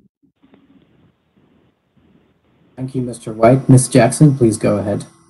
No, I think it's an excellent question. You make a very valuable point, which operating these in silos is not the best way of going forward. The pieces of the puzzle with looking at RTOs is when they see a nail, it's a solution that it comes with a hammer. And so figuring out how to do better generation planning with the transmission planning and then looking at resource adequacy across the West where you can share some of those resources is going to be essential. However, the caution that I think we all saw with last summer is the widespread weather events that cause higher levels of concern and higher planning needs. So it's not enough to sit there and say the heat isn't going to extend from California to Colorado and up to the Pacific Northwest. Well, at the same time, APS is feeling the same thing. We have to look at what is that going to look like for the system as a whole and what are we going to do about it. So many different layers and complexities that we have to look at here. I do believe transmission is a key element as we consider and look at these. I do believe conversations have been initiated through various groups that we have in the West on looking at how can we do a better job of interconnecting the various parts of the system and what does the coordinated function look like long term. And I go back to, I believe it was one of the previous panelists that was talking about how governance is going to play a big part of this. And how do we set that up? There are many complexities that we're going to have to work our way through as we find solutions. Thank you, Ms. Jackson. Mr. Carrington, please go ahead. So I can describe briefly what we're doing in the design of the resource adequacy program. I think Jacob did a good job at identifying the need to not only have firm energy and firm capacity, but you also need to back that up with firm transmission. So as part of our design in the forward showing program, we're asking people to come to the table with a certain amount of their compliance obligation backed by firm transmission. And then on the evaluations, we're taking a look at known transmission constraints. We so far have broken the Western footprint down into 7 zones of known transmission constraints. It could turn out that if you're within a zone that doesn't have ample transmission, you're going to need to either firm up the transmission across that constraint, or you're going to have resources within that zone to serve your own load. So there's a bunch of things that we're considering, and I think they're all really good points, and they do need to be considered. And we know that energy can't flow easily from Canada, for example, to Nevada, and we have to work that out. Thank you, Mr. Carrington. Mr. Lawson, please go ahead. Yes, thanks for the question and comments, commissioners. It's absolutely important that these are not looked at in silos. If we want to leverage the resources across the West, we have to deal with the seams issues. We have to develop common standards of understanding in order to maximize the existing transmission system. I don't want it to sound easy, but I will say it's easier to deal with resources than it is with transmission. Just try to site a new and build a new transmission line. It's a very long-term process, and as Mr. Carrington mentioned, it's an integrated part of how we have to look at resource adequacy. Thanks for making the point. I hear it all the time. We can't think of resources without transmission. The two go hand in hand, and if we want a reliable system, we're going to need both. Thank you, Mr. Lawson. Back to you, Commissioner Clements. That's all for me. Thanks. Thank you. Commissioner Christie? Thank you to all the speakers. Very interesting presentations, and I have no questions. Thank you. Back to you, Mr. Chairman. Okay. Well, thank you, Commissioner Christie. I do have another question. I wanted to direct it towards Commissioner White, if I can. In terms of, I'm just curious about what you think WEC's role should be in all of this. So, for instance, I know in your testimony you talked about the need for consistency, and WEC can certainly help in terms of consistency in modeling, consistency in assumptions, and so on. And it can certainly help, I think, act as a clearinghouse. But I wonder if you think you should have a greater role. Should we, through the NERC process, provide an opportunity for additional standards? And do you think WEC is the right organization to pursue that? Oh, yeah, thanks for the question, Chairman. I mean, certainly, NERC right now with their Energy Reliability Assessment Task Force is looking at, from more of a fuel assurance standpoint and in terms of adequacy. I do think there's probably more of a role. I mean, the Western United States is much different, obviously, from the East, and that we don't have a centralized conductor for this process. I think that's what we're really lacking. And certainly if there was a RTO or whether it was more an expansion of the power pools program they're discussing, that would necessarily satisfy that. But I think what we're looking right now is just, as you mentioned earlier, or maybe it was Commissioner Clements, there is an urgency right now. And what we're seeing with respect to the work we've done with the Western assessment is that it really addresses that kind of 1 to 4 year time frame where we're doing a reliability check. But the truth is, as everyone mentioned, when you're talking about large CapEx projects to address resource adequacy, at that point, the instruments to address resource adequacy are probably too blunt. And so really what we're looking for, and I think as part of the discussions going around the West, is just, again, more of a unified approach in how we're syncing up all of these timeframes, assessments, metrics, et cetera, because what we need beyond, actually the operational role, which WEC probably wouldn't have a role in, or doing anything that would have to do with the registered entity, but we do certainly need something for a common foundational tool to make those decisions. Whether that looks like a resource adequacy standard, that's probably a discussion that I think would be best left to the utilities and the folks who actually participate in the standards making process. And I would kind of maybe caution for a one-size-fits approach to that, but certainly that's something that I think is being discussed at all levels. And I do think that ultimately at the end of the day that there needs to be some kind of centralized role. And I think WEC is probably, because of our independence and our WEC-wide view, is probably the right partner for that, with joining with all the stakeholders, and many of them are on the panel today. So thank you for the question.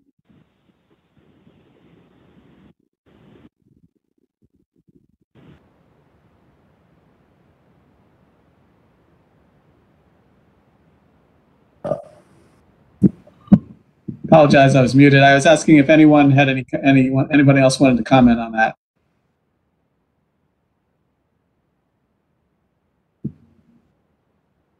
Doesn't look like anyone's hands up, so I'll just ask. Oh, excuse me, Chairman. I think Mr. Carrington raised his hand. Oh, I apologize, Mr. Carrington. As far as the standards, one of the things that is needed in the West, and I think Mr. White referred to this, in order to implement a resource adequacy program, we really need to have that grid operator, program operator. So in order to unlock the diversity, you do have to have somebody that has the visibility across the grid. So if you look at all of the other regions, you'll notice that most of them are being implemented through somebody like a Southwest Power Pool or a CalISO. So the one thing that we're missing is that program operator. And one of the things that we will be doing under the Northwest Power Pool is we will be standing up a program operator to be able to implement resource adequacy. So that's kind of one of the linchpins that we have to think about in the West.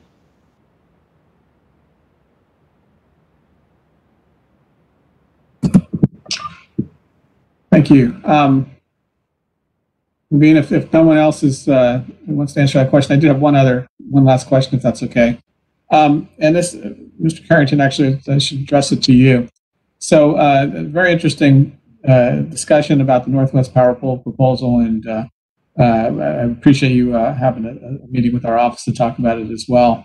I'm interested in imports and exports. Everyone mentioned exports or imports, and those are clearly one of the mechanisms folks have been using to maintain reliability, especially during extreme weather conditions, for instance, or high levels of demand. I'm curious, in terms of the Northwest Power Pool proposal, when the situation is tight, what's the ability of others, for instance, in the Southwest, to import power from the Northwest? Are there going to be restrictions associated with exports associated with the Northwest Power Pool proposal?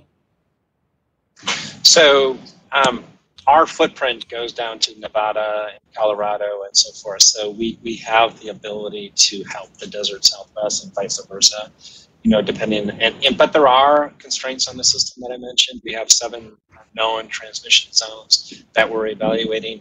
I think the issue associated with imports is really interesting because we did do a fairly thorough analysis of imports coming into our region. And, if you take a look at the average imports over the last 10 years, it's completely different than the imports that have occurred over the last 2 years. So we have to be really, really careful about how much we're relying on the imports. The program itself is being designed so that somebody outside of the Northwest Power Pool footprint can join, number one. Number two, if they have resources outside of the Northwest Power Pool footprint, they can submit capacity products into our footprint. They would have to go through a certification process just like everybody within the footprint.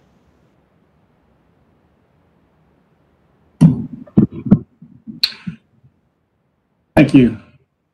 Naveem, unless anyone else has any response to that question, I'll turn it back to you. Thank you very much, Chairman Glick.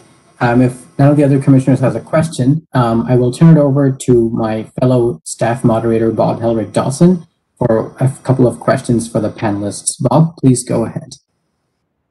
Thank you, Naveen. Can you hear me okay? Yes, I can hear you well. Great. Thanks to all the panelists today. I had a couple of questions, actually. I think we won't have time for all of them, actually, but a couple of people mentioned using the 1 in 10 loss of load events standard, and I wondered if anybody wanted to comment on whether not the 1 in 10 portion of it, but the LOLE portion of it is the right thing to use versus, say, a 1 day in 10 years or 2.4 hours loss of load hours, or expected unserved energy standard or some other standard might be the right metric to use.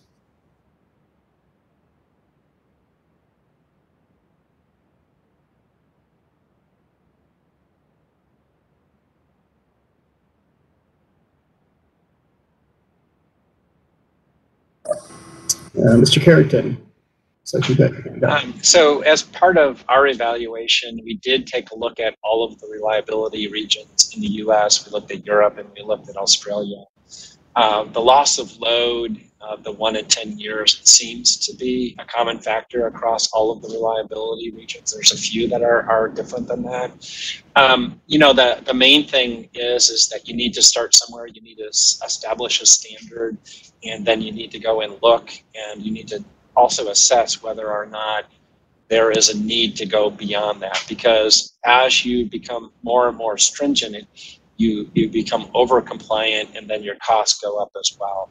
So there's a balance point between what the regulations and what the standards are going to be versus whether or not you don't want to lose load at all, and then you start to get into an exponential cost factor. So I think we need to be careful because I think there is an expectation that nobody's lights go out at any time, especially it's horrific during COVID and everybody's at home depending on their electricity to be there. So, but we have to be careful. We have to do that balancing act between, what's reasonable and what's not reasonable. But, if you take a look at the Southwest Power Pool and what happened this winter, they were within the design parameters of what they expected for their area, yet they ended up losing load and people weren't happy. So we have to think about that. We have to look at customer conditions as well.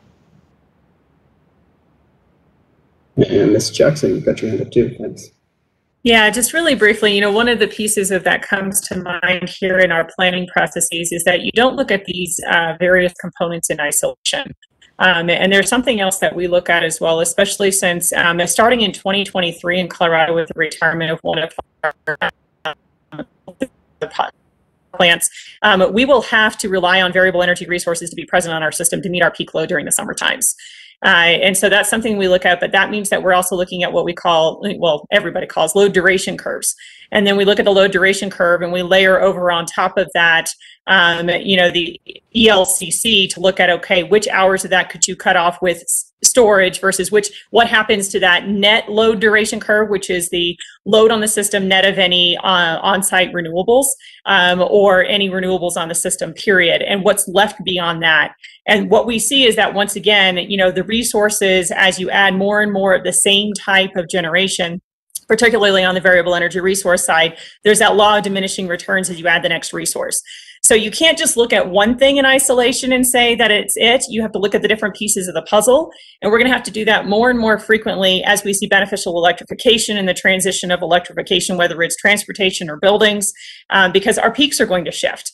And like on our curve that you saw on the ELCC, the reason that wind and solar switch places is because once you get to the winter time being more of a peaking resource, that peak in the winter comes in the early morning hours before the solar's on the system. So then it can't meet the needs of the capacity on the system. So these things are going to be very dynamic. You can't rubber stamp what we're bringing to you today as far as the models and say this is how it's always going to be. We will continuously have to look at these evaluations, and just like we moved from doing a 1 hour a year peak look, and now we're doing 8,760. Those are going to be the same complications we're going to be facing as we move through time, through electrification, and how these things cross and impact each other. Thanks, that's really helpful. Mr. Lawson? Yeah, thank you. It's interesting about modeling, and it's always one of those things that the importance of modeling is always found in the fine print. It's one of those things, what are the assumptions that you're making? And a piece of this, I would absolutely agree with Ms. Jackson. It's not done in isolation. You might be looking at a probabilistic model that doesn't tell you how wide or how deep your issue might be and how you might solve it. I think it's also important, I think Mr. Carrington touched on it, and that's that we can't rely on history only. What goes forward is probably going to be different than what our history tells us. And if we rely too much on what's happened in the last 2 decades to look forward, we're going to miss something. And so I think that's incorporated in the models. I think it's not done in isolation. It's one piece of the puzzle. And it points out something that I think we all struggle with, especially when we're talking to the public. And that's that these issues really don't fit very well on a bumper sticker.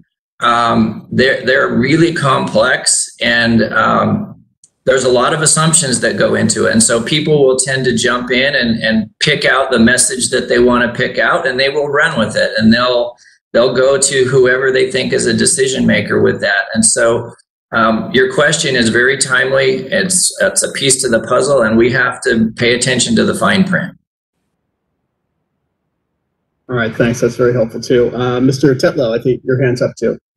And yeah. I'm going to try to cut off this particular question after you're running out. Yeah, sure. I just wanted to comment. I agree. You can't take it in isolation. I think it's a standard. It is what it is. It's the other components and variables. And that, the effective load carrying capacity of renewables and energy storage, that and how you analyze it will have a significant impact on how we then address that loss of load probability function. I think about the example I quoted, 25%, effective nameplate, and much to kind of Alice's point, our peak is already shifted out a couple of hours. I mean, we used to be a 4 o'clock peaking utility. We're now a 6 o'clock peaking utility. So I said 25%, but the reality is that 25% is going to be a lower number as we move to 7 p.m. or 8 p.m. And then if you layer in the fact that, well, if you put in, utility scale single axis tracking solar, you can get a 60% contribution to nameplate over peak if you're using a 6 p.m. peak. So that's a very dynamic set of variables that you have to layer those in as you're looking at. That's why I worry about just looking at loss of load probability, because it's all the other factors layered on that makes the difference. And just if I might tie this back to real quick, Commissioner Glick's point earlier about standards. I think, Bob, your question was, okay, you've got 1 in 10, but then what is the event that is 1 in 10 you're preventing against? And I agree, there is a wide variability between, 1 in 10, is it a 1 hour event or is it a 24-hour event? And it sounds like Arizona may have switched recently after looking at that question. I think that's probably something worth standardizing to the extent possible, or at least make sure we're all talking about the same event when we're comparing different models or different standards. Thank you. Yeah, that's a really good point. Naveen, I see we've got about 1 minute left. Why don't I go ahead and I'll cut myself off here and let you take over. Thank you very much, Bob, and thank you to all the panelists and the commissioners for contributing to this panel. We are coming up on 2:15, which is when we are scheduled to transition to take a break between the first and the second panels. So thank you everybody for participating. We will end the first panel now and take a 15-minute break to reconvene at 2:30 for the beginning of panel 2. Panelists on panel 1, please sign out and exit the WebEx meeting so that we make space for the second panel speakers to log on. If you would like to continue watching the conference, you may use the public webcast link on the conference event page at FERC.gov. Mr. Chairman and commissioners who are able to stay online, please do stay online till this time, as we will use the same meeting for the second panel. Panelists for panel 2, please be online in 5 minutes around between now and 2:20. We'll run through the technical logistics to make sure everyone has been able to connect. Thank you, everybody. We will go on break and see you soon. Thank you. Thank you. Thank you. Thanks, everyone.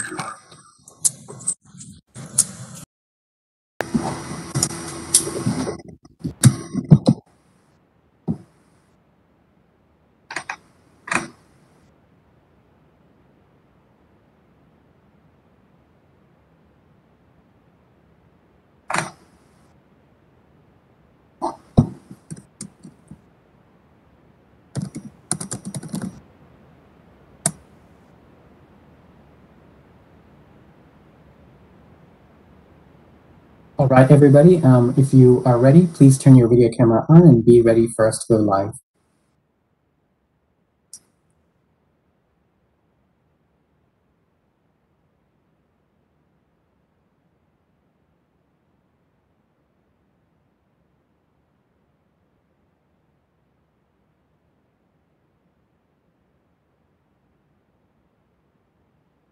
Hello again, and welcome back to the conference for the afternoon session of day 1 of the technical conference on resource adequacy in the Western Interconnection. My name is Naveen Shaker, and I am from the Commission's Office of Energy Market Regulation. For those of you who are tuning in for the first time today, I want to cover some logistics for the conference. This conference is being webcast live via Capital Connection and being transcribed, and will also be recorded for future viewing.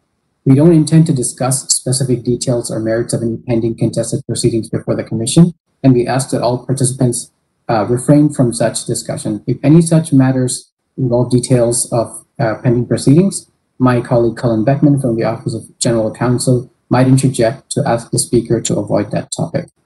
With those reminders out of the way, let's get started with the second panel entitled Trends and Regional Challenges in Resource Adequacy. Each panelist will introduce themselves and give initial opening remarks of no longer than 4 minutes. After that, we will begin a question and answer session with the commissioners and staff. Let's get started. First, we have Carrie Bentley, who is the CEO of Gridwell Consulting. Ms. Bentley, please go ahead with your remarks.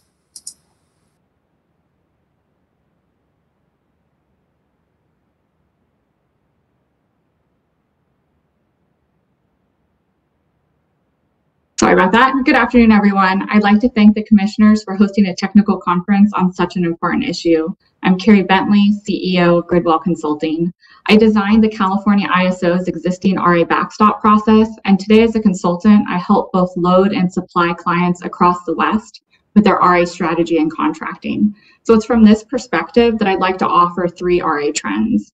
The first trend we heard a lot about in the first panel already, and that's a desire for regional coordination. While there's a long history of coordinated efforts across the West, the desire for effective coordination has never been more sincere. This aspiration comes from an urgent need to ensure that there's sufficient capacity across all Western loads. I would say while the California ISO is the most visible entity that relies on RA imports and even market imports to keep the lights on, many balancing areas rely on or support transfers vital to reliability.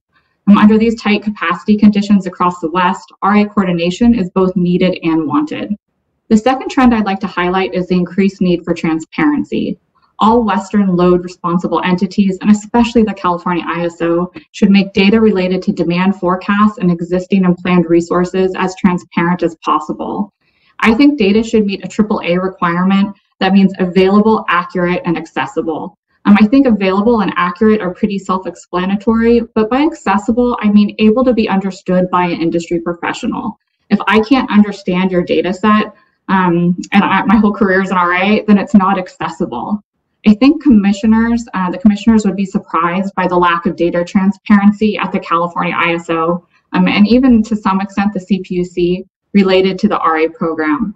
Something as basic as California's system RA requirement or monthly RA volumes are not routinely made public. Neither is the reliability run demand forecast. These are important data sets for planning, and their lack of availability makes planning and investment decisions very challenging. Other data that actually is available frequently lacks accessibility. We saw this happening on our planning standards for the last August events. Data sets were misunderstood and then they were misused in the state's planning processes. Maybe one could argue that transparency didn't matter as much when we had more than enough capacity, but this is no longer true, and I think increased transparency is vital to Western reliability. Finally, I'd like to highlight the increase in uncertainty in RA planning. This was talked a lot about as well in the last panel. The increase in demand and supply uncertainty is posing significant challenges for the region. A significant change on the demand side is that climate change has disrupted the accuracy of demand forecasting. So I'm not a forecasting expert, but it seems to me that forecasters are still pretty good at modeling climate change impacts on the magnitude of demand. That is, they could still answer how high during a reliability event. But where they struggle with, I think, is the how often. If a 1 in 2 planning standard is accurate most of the time, but the 1 in 10 forecast happens, every couple years, it's still a helpful forecast because it's accurately predicting the demand during a weather event, but it's not predicting a 1 in 10-year event. So in some ways, I think our terminology is holding us back in addressing forecasting uncertainty. I think this was well illustrated by the comments in the last panel. And I think they really clearly articulated that we need a more nuanced way to talk about demand in the context of climate change. Uncertainty on the supply side, I think, is well documented. Increased renewables and storage, drought conditions impacting hydro availability, new technologies being integrated into the grid. These all add complications and uncertainty to short and long-term planning. The West grid is really going through a transformation, and I know uncertainty is only one of these challenges, but I believe that pushing toward more transparency, pushing toward more coordination are certainly the first steps toward a more reliable grid. Thank you. Thank you very much, Ms. Bentley, for those remarks. After you next, we have Mr. Bryce Freeman, Administrator of the Wyoming Office of the Consumer Advocate. Please go ahead, Mr. Freeman. Thank you, Navin. Good afternoon. My name is Bryce Freeman. I am the Administrator of the Wyoming Office of Consumer Advocate. And first, I'd like to thank the Commission and its staff and for inviting me to be part of this very important discussion that we're having today. I've been in the utility regulatory world for almost 30 years, and in my experience, there is really no more important or pressing issue than that of resource adequacy as it relates to the bulk power system, particularly in the Western Interconnection. I will address the questions posed by the Commission in its notice of this hearing momentarily, but first I would offer my perspective as a consumer advocate in order to set the context for the remainder of my remarks. Before I do that, however, I am obligated to provide the standard disclaimer that the remarks I make today are mine alone and do not necessarily reflect the position of the state of Wyoming or any other office or agency within the state. I'm simply offering the perspectives of a consumer advocate. Safety, reliability, and affordability are the 3 legs of the consumer stool. Without any one of those legs, the stool is useless in the provision of retail electric service, and in that sense, they are all equally important to customers. The cheapest service in the world is of little use to customers, if it doesn't work when needed. And conversely, service that is 100% safe and reliable is no good if customers can't afford to buy it. Between those two extremes is the sweet spot for customers. Orders issued by the Public Service Commission in Wyoming often reference the fact that utility service, among other things, must be adequate. Utilities have the burden to prove that their service is adequate. It used to be a lot easier to do that. In the old days, utilities simply needed to show that they had adequate, what in those days was mostly owned, generation capacity to serve a reasonable estimate of load and maintain a fixed reserve margin. Over the last 20 years, this calculus has changed dramatically with the expansion of wholesale capacity and energy trading and the exponential growth of intermittent resources and corresponding decline of baseload dispatchable resources. Bearing the burden of proof that a utility system is resource sufficient is no longer a simple exercise in arithmetic. A greater reliance on market purchases and energy provided by non-dispatchable resources makes this resource adequacy assessment a much more qualitative than quantitative endeavor than it has been in the past. Recent events in the West and elsewhere bear this out. On paper, California looked to be resource adequate last summer, if only barely, when a record heat wave permeated the western United States, resulting in rotating outages. Likewise, Texas didn't go into the month of February this year knowing it was resource deficient. Similar events are almost guaranteed to recur in the future unless we collectively put more effort into defining resource adequacy and quantifying the resources necessary to meet that definition. So what can we do to help us meet the goal of ensuring the bulk electric system is adequately resourced? Well, I think we need to first slow down, take a deep breath, and put analytical pen to paper. Continuing our headlong rush to decarbonization without a better understanding of its implications for reliability has could have a dramatic impact and is inadvisable, in my opinion. We can't retire all of our dispatchable baseload generation until we know that we have alternative technologies that are equally reliable and affordable. Much of our resource adequacy planning is based on production cost modeling in the West, which in turn is based on myriad assumptions regarding generation profiles, estimated capacity factors, and the like. Production cost modeling on its own, however, is insufficient to produce robust resource adequacy assessments. The type and location of new generation resources or storage resources is equally important in assessing resource adequacy, especially in the West, which is characterized by long, skinny, and loosely interconnected transmission paths. We can only ascertain this important element of resource adequacy through power flow modeling. And finally, we need to have a pretty good idea, I think, of what all of this is going to cost before we build it, since at the end of the day, it is the customers at the end of the line who will be expected to pay the freight. We need to engage in a more robust planning exercise, one that includes substantially more quantified results.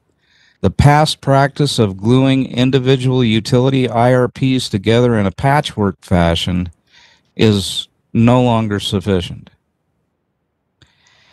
Instead, we must undertake a holistic assessment of generation and transmission adequacy that extends from the various western subregions throughout the entire Western Interconnection, one that encompasses not only the adequacy of capacity, but the adequacy of the transmission system to interconnect new generation and storage resources, and deliver those resources to load while planning for the retirement of existing resources. Such an assessment will necessarily be based on probabilistic reserve metrics such as loss of load probabilities, effective load carrying capability, and others to complement the static metrics that we've always used, like the standard 1 in 10-year event metric. And reserve margins will need to be dynamic as more intermittent resources are integrated into the system and energy use demand patterns shift due to increasing electrification of buildings and transportation in some subareas of the West.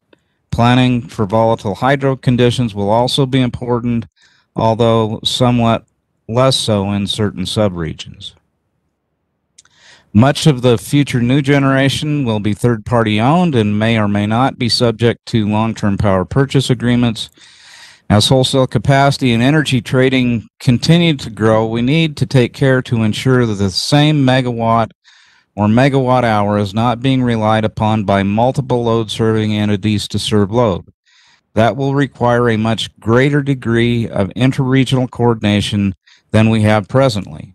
The current initiative by the Northwest Power Pool that Mr. Carrington talked about in the last panel is a good first step in the right direction, but it will not ultimately be sufficient by itself. And lastly, governance will be important. Efforts to reform and advance markets in the West will fail if they are not comprehensive, independent, and inclusive of all interested stakeholders. If the end goal is a West-wide RTO, that organization will have to be one that solicits the engagement of all regulators and all stakeholders in the West, including a prominent role for consumer advocates. In my opinion, states in the West will never consent to utilities under their jurisdiction joining an RTO that is governed by the laws of one state or dominated by the interests of utilities. Transmission planning and cost allocation are far too important for individual states to cede control of those functions to an organization that is not truly independent and regional in nature and free from utility bias. And that concludes my opening remarks. I'll give it back to you, Naveen. Thank you very much for those detailed remarks, Mr. Freeman. We appreciate it. Next up, we have Ms. Elaine Hart, who is Principal of Moment Energy Insights LLC and Grid Expert. Ms. Hart, please go ahead. Thank you, Chairman Glick, Commissioners. For the record, my name is Elaine Hart, and I appreciate the opportunity to speak to you today. I'll spend these opening comments providing just a little bit of context for the lens that I'll be bringing to the conversation today.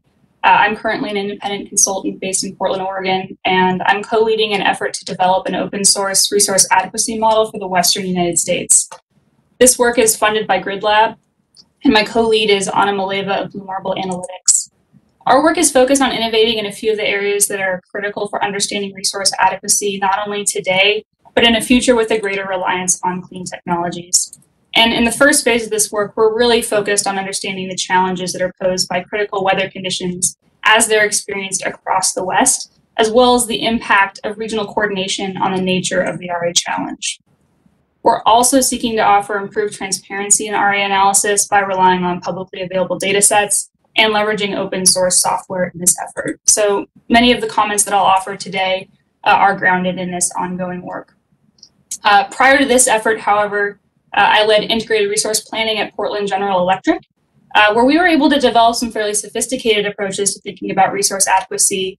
But we faced the challenge of planning for RA as a relatively small entity within this much larger interconnected system. And we did so without explicit coordination with our neighbors. And so some of the comments that I'll be sharing today are also based in that experience. At a high level, what we're finding with our West-wide work corroborates my experience at the utility, which is that the interconnectedness of the West is a key driver of resource adequacy for individual utilities and for planning entities. And what I mean by that is that if you only look at a particular part of the West in isolation, your findings with respect to RA are often strongly driven by the assumptions that you make about how you're interacting with your neighbors when the grid is constrained. Whether you even identify that you have an RA problem could solely depend on those assumptions. Now, many entities in the West plan for some amount of reliance on broader Western markets, even during constrained periods. But these assumptions can vary widely, and there's been no effort to enforce any sort of internal consistency across those assumptions. As a result of that, we can't actually determine whether the region as a whole will be adequate or inadequate just by stacking up all the various studies out there. This is a point that's already been made by the first two panelists. And that's a problem just in terms of understanding where we're starting from. Looking forward, though, we also know that the system is becoming more constrained, more uncertain, and more dynamic as we integrate more renewables and storage, and as we retire more thermal plants.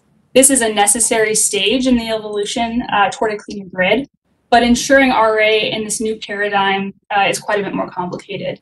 And ensuring it in an efficient manner especially is complicated. It's going to require a much more sophisticated and coherent understanding of the system than we have today.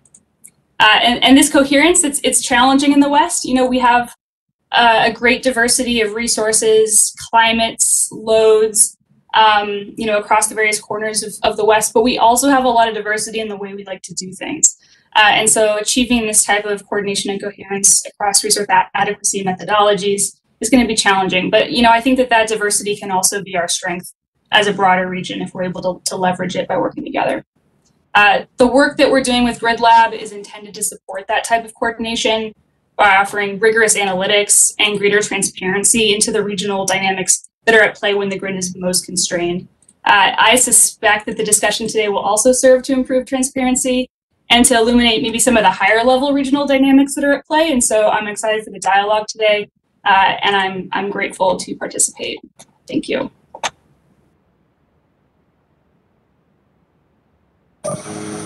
Thank you very much, Ms. Hart. Next up, we have Commissioner Siva Gunda, Commissioner at the California Energy Commission. We're ready to hear you, Mr. Gunda. Please go ahead. Thank you so much, Naveen. Good afternoon, Chair Glick and commissioners. Thanks to you and FERC staff for your leadership and for facilitating this important conversation. I'm grateful to be here and to share and learn from this conversation, as the number of the fellow panelists already noted. For the record, I'm Siva Gunda. I'm newly appointed to the Commission, the California Energy Commission in February.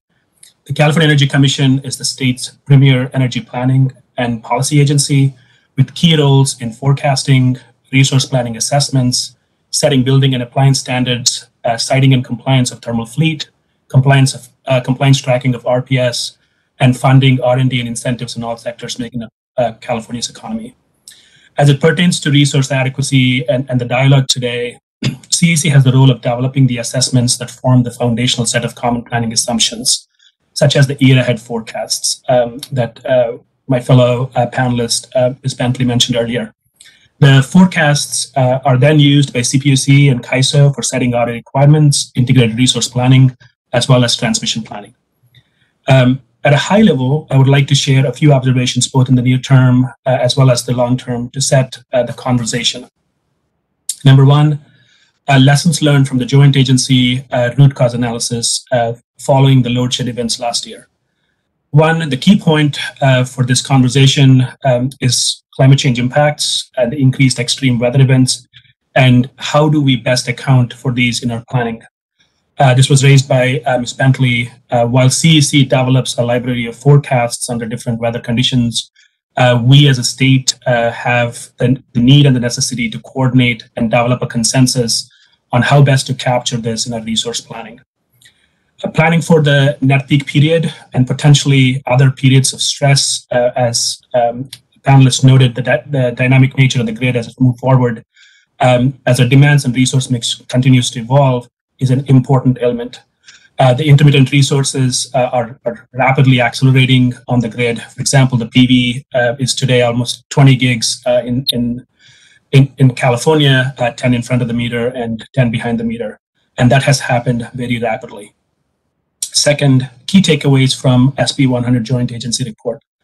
The SB 100 bill basically calls for the state to develop an assessment and a report to understand the opportunity to get to 100% retail sales in California being met by zero carbon resources by 2045, and this was jointly conducted by CPUC, CEC, and California Air Resources Board in consultation with the balancing authorities. So some of the key findings there are that we're going to continue to add new renewables to the system to meet our SB 100 goals. By 2045, we're looking at potentially tripling our electric grid capacity needs in California. Diversity of resource technologies as well as the geography are highly valued in the analysis. And finally, this will require us to continue to adapt our resource adequacy framework to ensure energy sufficiency and capacity at all hours of the day, as well as all days of the year. Third, anticipated acceleration of building and transportation electrification. We expect to see significant increases in demand as well as load shapes due to building and transportation electrification, both in the near term as well as the long term, which are critical to meeting our statewide decarbonization goals. This will lead to increase in demand, but also opportunities for demand flexibility. For example, based on the governor's executive order of no more ICE vehicles in 2035, we're looking at approximately 8 million electric vehicles in 2030 in this state. So we may also become a double peaking, where we must plan for both our historical summer peak, but also the winter peaks due to more electrified building stock in the state. Four, I would like to raise a few opportunities and uncertainties in the resource mix. One of the points that Elaine already raised. There are a few areas that the CEC, these are some of the few areas that the CEC, CPUC, and CAISO all recognize as key opportunities and uncertainties as we plan for resource adequacy and grid reliability, both in the short and the long term. We're spending a lot of time coordinating, and as others noted, the coordination has been at the historic high. We're working together very closely, but there's much to be done. Some of those resources are demand response and load flexibility. Demand response programs are an important resource that can provide valuable grid support. However, changes need to be made to encourage participation in this program, and that's something we're really closely looking at. Imports.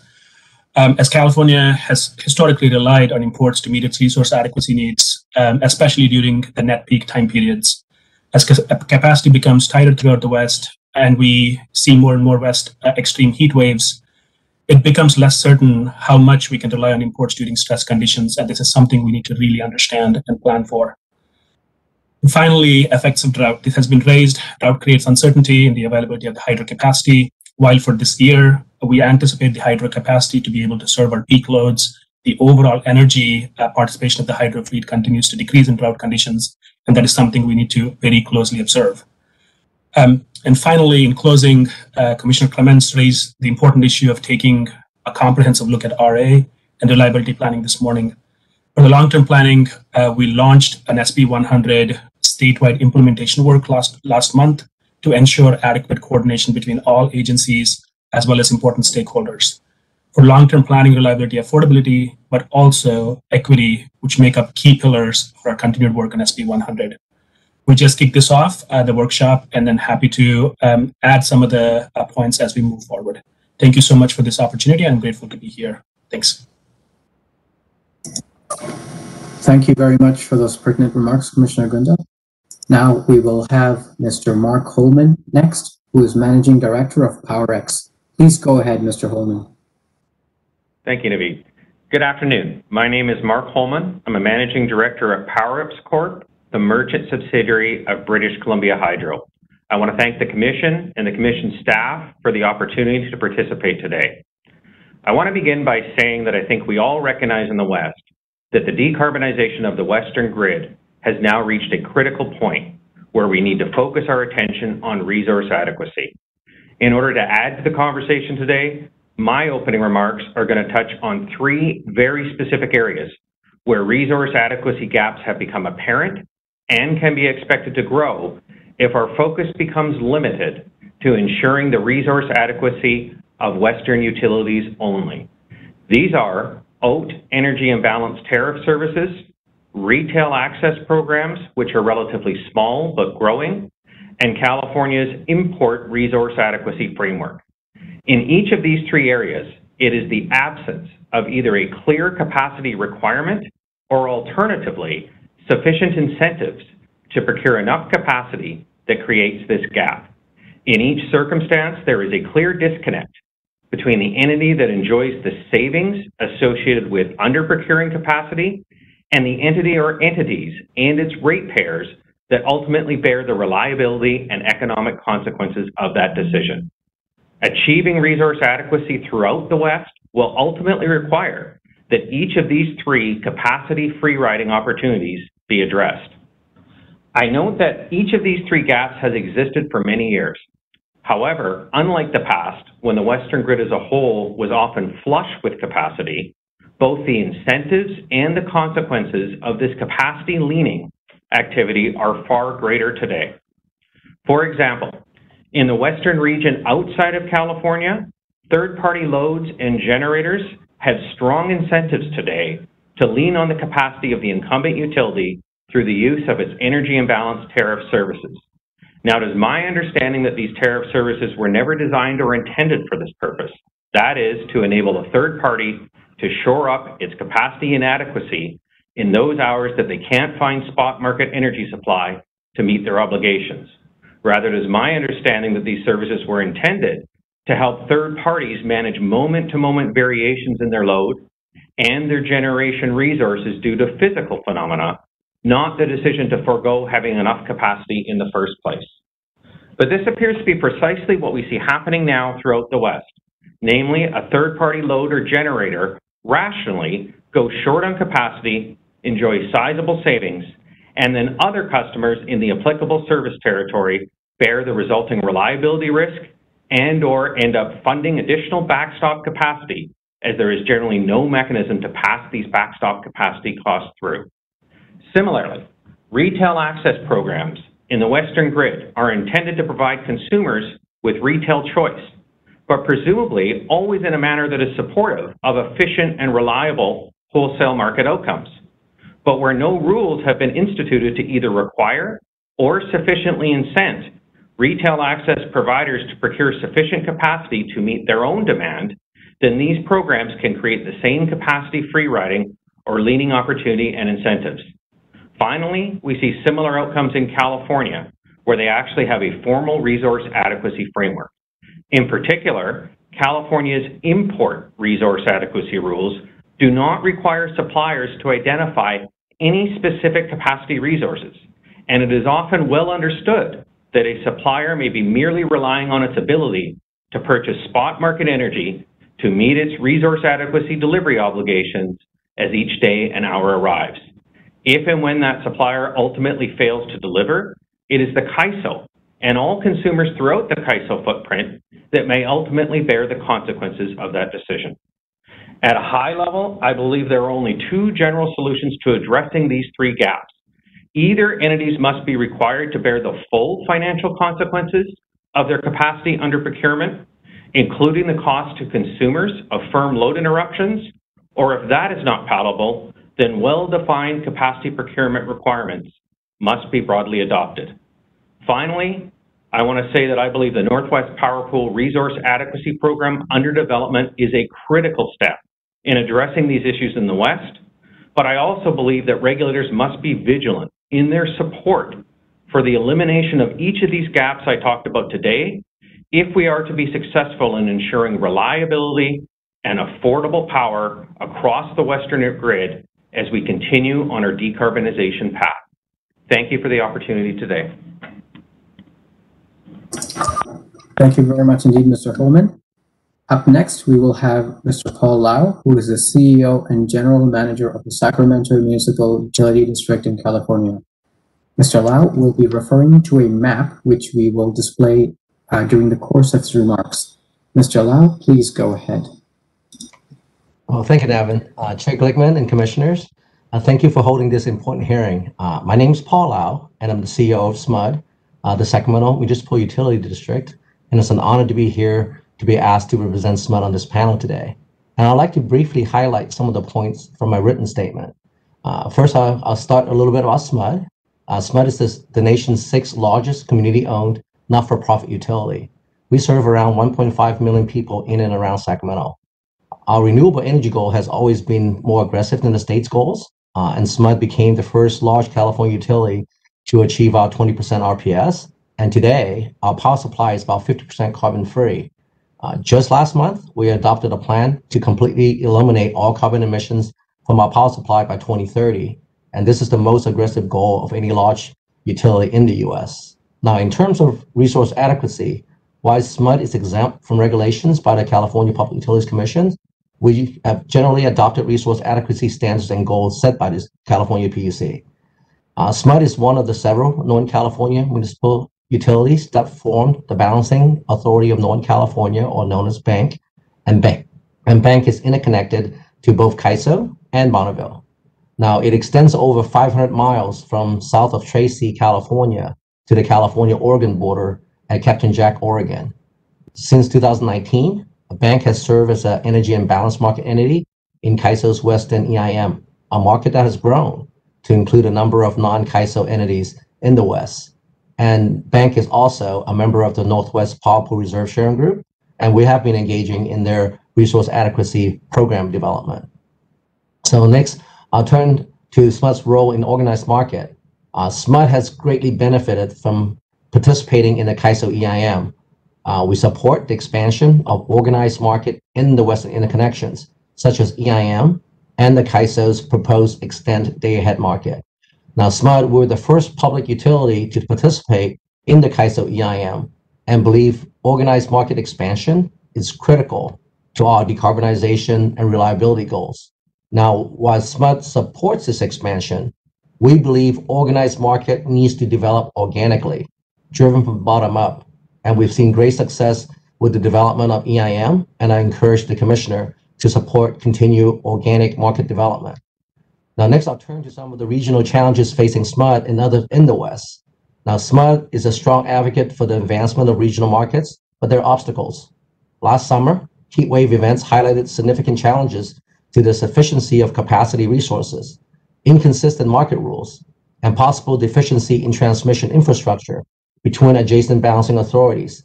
And my written testimony has more details. So I'll just highlight a few things I think FERC could do to address these concerns. First, the Commission can help shape clear, transparent, and non-discriminatory market rules. And some of those in the docket before the Commission today.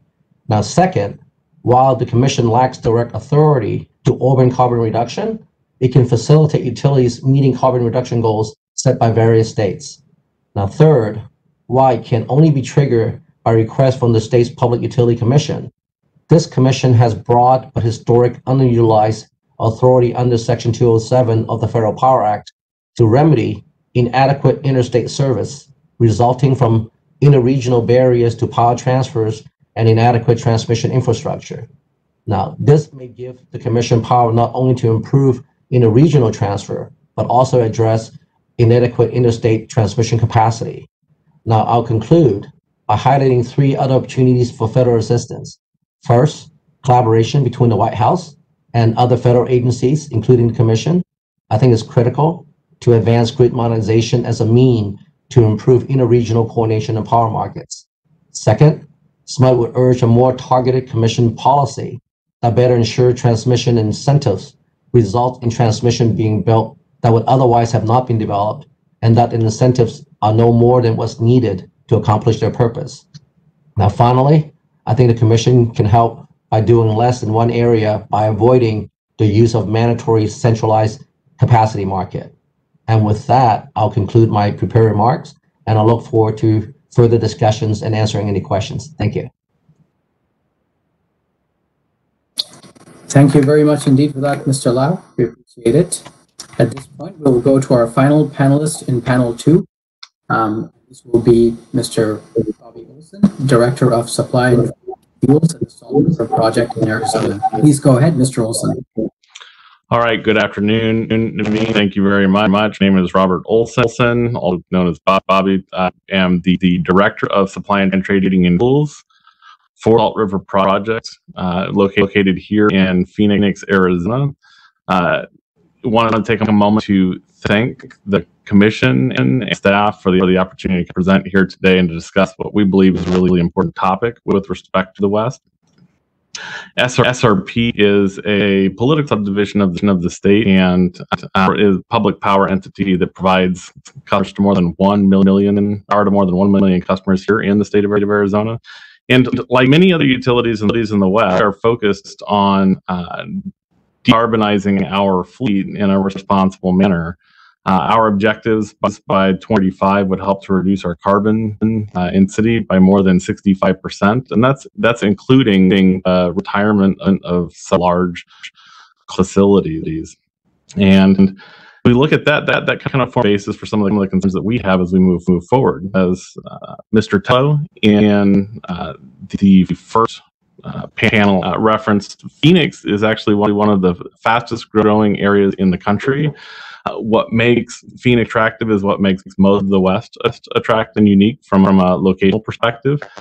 We have great weather most of the year. I know that when we look at hot weather here in the South, may not necessarily feel like that would be the case, but it's a great place to go. There's wide open spaces, and we think that's going to create demand for continued mobilization of folks to Arizona and want to stay here. In addition to that, we see some growth from manufacturing. Our growth is really driven by kind of a unique set of being really a great place with less labor and technical skill sets to grow. That being said, that's going to create additional challenges for SRP and other entities here in the desert Southwest as we really work to decarbonize. It's our plan here by the end of 2030 will end up replacing or supplementing nearly half of generation we have online today, and that creates a big challenge as we move forward. One of the broader trends we see that's a little turning is utilities as they work to transition there's always a timing aspect as to when you bring on new resources, and it's that timing aspect that creates some necessary dependencies where we want to lean on or acquire short-term capacity for meeting our resource adequacy components. And what we see is a trend as more and more utilities are focusing on decarbonizing. They're actually seeing more and more market dependence for meeting some of those adequacy components that instead of historically been help to true up some of the efficiency aspects we see in day-to-day operations. Now, the concern really is that you can get concept where you have utilities that are identifying that they intend to purchase a market but have no clear aspect of where they're getting it from a resource adequacy perspective. I think that creates a lot of risk as you look at utilities that may be looking at the same resources or expecting the same just to come through during very tight and constrained conditions. It's really important as we look at resource adequacy going forward, especially for regions that become more import dependent, such as the desert Southwest, that we focus on deliverability of that capacity and energy, and not just simply accounting for it in our plan and identifying that it's out there. Transmission access is something that a lot of folks are aware of in terms of constraints within the West. We haven't seen significant transmission. Others have best in the sense that lot planning, little construction with respect to transit in the West. That can help to open up and provide access for some of the resource adequacy that we're looking at moving forward. But the challenging concerns that I have specifically within my area, where I'm responsible not just for adequacy, really how that turns in operation and execution of the adequacy plan, and looking at sufficiency. It's really important that we marry up an adequacy plan really is executable. That gets to deliver a bit of energy on firm, reliable transmission, and that gets to kind of ensuring that you got some of the supporting fuel frameworks to kind of help make work. One of the things that we see is the challenges with long-term capacity planning and the way that some of the gas markets operate. As you see greater dependency upon gas for helping to meet challenges in terms of post of solar. I think it's really important that we see alignment there. Finally, I'll comment on the concept. Similar to what others said, we believe that markets can be an efficient way to help towards solving both adequacy and reliability problems long term. But what makes the West unique is that we'll continue to make incent incremental steps with respect to the West and incremental markets. We agree with the concept that as it moves forward, there's an opportunity to optimize and how to manage some of the sufficiency obligations, but that didn't relieve or absolve any of the adequacy obligations, that everyone come to the table with respect to those markets really prepared and capable of meeting their own adequacy needs. And with that, I'll conclude my prepared remarks and turn it back over to you, Naveen. Thank you very much for your comments, Mr. Olson. We did notice a little bit of echo and audio lag when you were speaking. We'll try to work with you to address that while we move to the discussion section. Thank you very much for your remarks. That brings us to the end of all the panelists for panel 2. We will now begin the question and answer session with commissioners and staff as we do this panel. As a reminder, if a question is directed at a specific panelist, please unmute yourself and respond to the question. If a panelist would like to answer a general question posed by the commissioner or staff, please use the WebEx raise hand function to speak, and we will call on you sequentially as you raise your hand. Please remember to unmute yourself, and then when you are about to talk, and then mute yourself when you have finished your comments, and then lower your hand virtually. When you have completed your answer, we will make sure that everybody has been called upon. I will now turn it over to Chairman Glick for the question and answer session. Chairman Glick, please go ahead.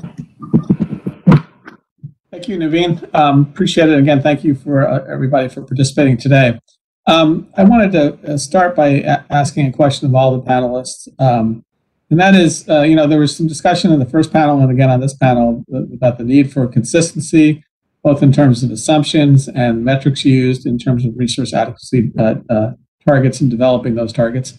I'm wondering if maybe some of you can elaborate on specific assumptions and metrics that there needs to be some consistency, and secondly, how we would go about doing that in the absence of a single RTO, for instance. Who would be the best entity for ensuring that kind of consistency?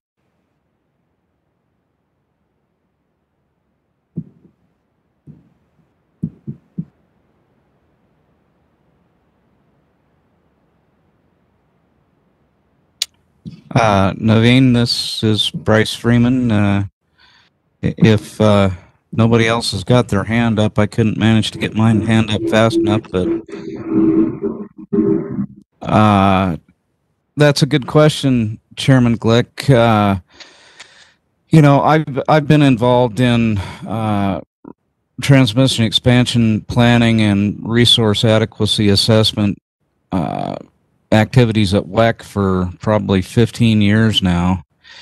And so there just is a general lack of everybody using the same recipe book in the WEC on anything. We don't even have for example, WEC doesn't even have the same, jurisdictional utilities that report system information to WEC don't even report that information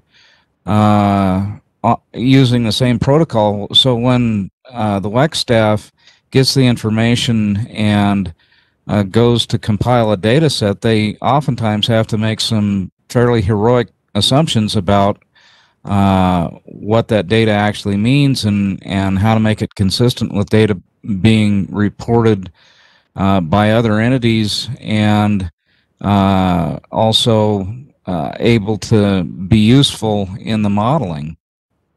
So I think we need to start all the way back there. For example, there are, I don't know how many thousands of buses in the West. A lot of times, those buses are not reported by the jurisdictional entities where they are. And so we don't even know, in some cases, where the buses are when we go to compile a production cost modeling run. Now, that's not WEC's fault. I'm not casting dispersions on WEC. They do a fabulous job, in my opinion, of producing assessments and planning documents and so forth with the information they have. And frankly, I think that would be the logical place for this to happen, would be WEC. They are independent. They're well-resourced. There's a bunch of smart people that work there. But they really don't have that charge right now to look at they don't have any enforcement or compliance authority with regard to resource adequacy. So that would have to be something that would have to be addressed. Thank you very much, Mr. Freeman. Mr. Holman, please go ahead. Yes, thank you, Chairman Glick. I think that is an excellent question, and immediately my mind turned to the Northwest Power Pool Resource Adequacy Initiative. If you recall that map that Greg Carrington brought up about just how extensive that footprint is, one of the benefits of that extensive of a footprint is that the entities participating in that initiative are very diverse. We have winter peaking and summer peaking entities. We have entities that are public power and investor-owned utilities. We have entities that have surplus capacity, entities that are deficit. That diversity has really allowed us to come together to work on that initiative with the hopes of unlocking the benefits of diversity in a safe and reliable way. One of the elements that is necessary to do that is to have some common approaches to such metrics. For example, agreeing to a common reliability metric of the risk of 1 day in 10 years, agreeing to what are the capacity critical hours where the grid is at greatest risk, which we realize is now not just when load is high, but when the combination of high load, low output from variable energy resources, and perhaps high exports or high interchange. When those come together, those are the capacity critical hours. So when we start working together and identifying the capacity critical hours across the Western grid, and we then agree to common approaches on how we assess the capacity contribution of each technology, whether it be storage hydro in the Northwest, wind in a particular zone, solar or thermal resources, then we know we are in effect jointly establishing the resource adequacy level that we're trying to achieve, the contributions of different resources, and then and only then can we safely unlock the diversity in load, in generation resources, achieve resource adequacy while also delivering that at least cost. So it's a very exciting time in terms of tackling that challenge through a broad footprint that extends all the way from British Columbia down through to Nevada. Thank you, Mr. Holman. Ms. Bentley, did you have your arm up or hand up? Yes, thank you. I thought that was a good question, Chairman Glick. I was going to make very similar points to Mr. Holman, but I'll just expand on that a little bit. I do think there is a less scaled down version that is probably more workable across the West. As Elaine said in her talk, there's a lot of different opinions and different views on resource adequacy across the West. The diversity doesn't just exist in resources. There's diversity in risk tolerance. There's diversity in renewable outlooks. So I think the first thing to do is to do what Mr. Freeman says and to start with the base data set. If I, as the California ISO, know what the Northwest Power Pool is doing and I can count on their data, then I could do my own assessment of their resources. Likewise, a scaled down version would just be for them to give me the import data and say what is available to import. So I don't think we have to go as far as having a similar counting methodology across the entire West. And then we can just start with data sharing. Thank you. Thank you very much, Ms. Bentley. Ms. Hart, please go ahead. Thank you. Yeah, and this is a great question as well, and I agree with a lot of the comments that have already been made. The only thing that I would add is that increasingly, well, resource adequacy has always been driven by weather phenomena on the load side, but we're going to be entering a new era here where a lot of the generation, the availability of generation is also more weather driven than we're used to. And so I think at the very least, it's important that the West have a coherent set of weather data that can be used to identify what those really critical weather conditions are, and that individual entities within the West that are doing their planning, which I agree that it might be the case that not every planning entity wants to adopt the same standard or thinks about risks in the same way because the nature of some of these systems are very different. But at the very least, we should be able to take a look at what happens when the West encounters those critical weather conditions. And when you stitch all of those plans together, we need to make sure that we're okay.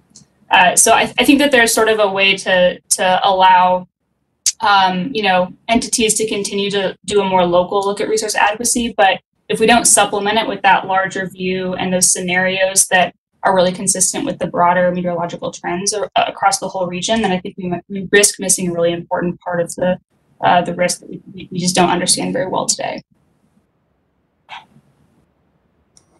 Thank you very much, Ms. Hart. Back to you, Chairman Glick.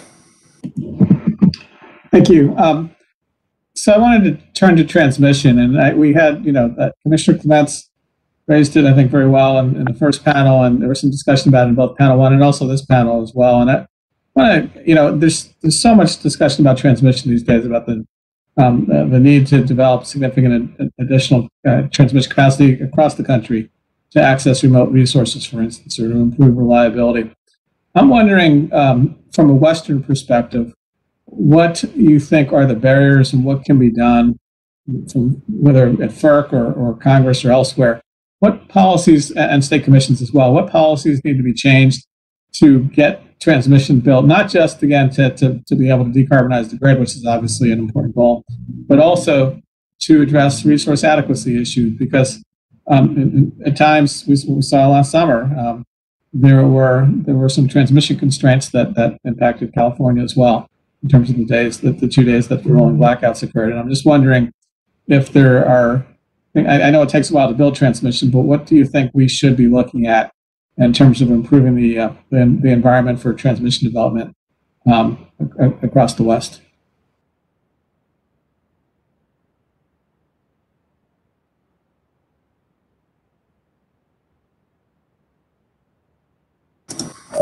Commissioner Gunda, please go ahead. Thank you, Commissioner Glick. I think I will just, being the state's policy agency, I will take it at just a 10,000-foot level on this question. So one of the things that has come up in our SD 100 implementation kickoff recently, the single biggest discussion was around increased transmission and the need for transmission. But two specific observations from that conversation, and I just want to share for record here, is the importance of looking at transmission planning in a longer time frame, not just a 10-year ahead time frame, but a longer time frame to really understand, what is needed. And along with that comes the importance of understanding, the different scenarios, both on the demand as well as the resource mix we are planning for. With the increases in planning for reduction in potentially polluting gas fleet, especially in local areas, locally constrained areas, from an equity standpoint, which is essential. You look at, developing a more comprehensive view of what those long-term both supply and demand kind of scenarios are, and that should really inform the transmission planning. So I think I just want to put it out there as one of the most important things is having a long-term comprehensive regional viewpoint of how we are planning both the demand and the supply scenarios to understand what transmission is really needed. Thank you very much. Mr. Lau, please go ahead.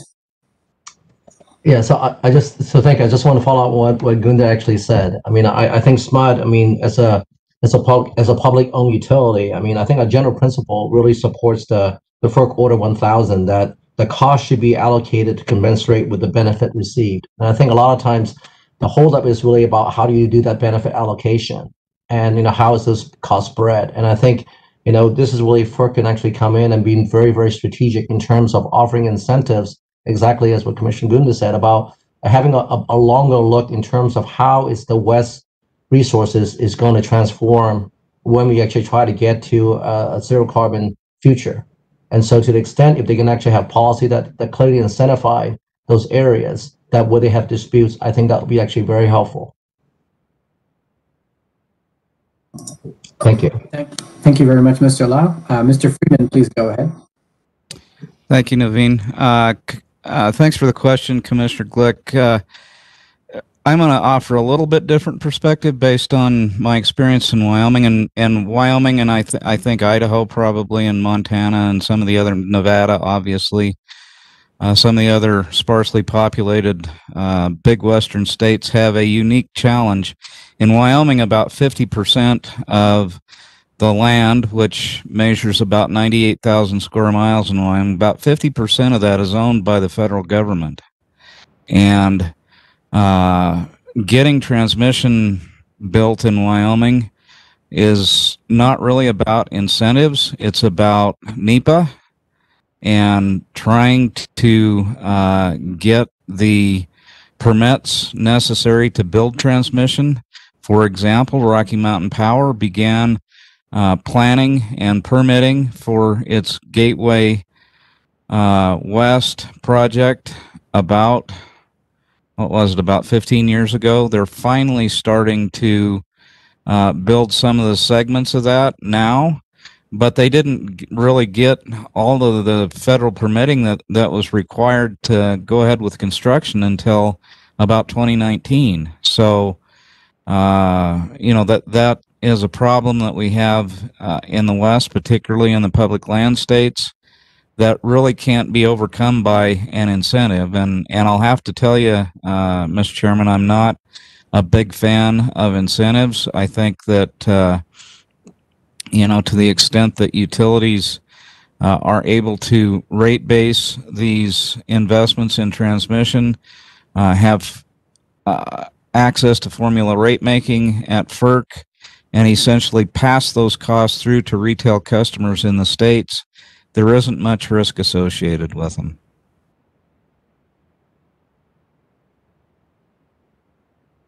Thank you, Mr. Freeman. Chairman Glick, back to you. Okay, thank you, and I appreciate what you said, Mr. Freeman. I think certainly we need to look at incentives, but we need to look at other policies as well. And I think you're right. That includes federal siting of transmission as well. Well, actually, Mr. Freeman, I could stay with you for a second. I wanted to ask another question regarding stakeholder involvement.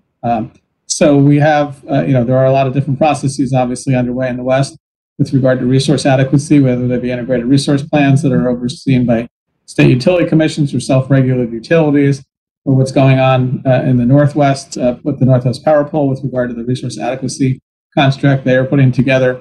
I'm wondering if you have any thoughts on stakeholder involvement in those processes in terms of what opportunities there are and what opportunities you'd like to see. But I'd like to start with you, but also have others weigh in as well in terms of stakeholder involvement in resource adequacy decision making.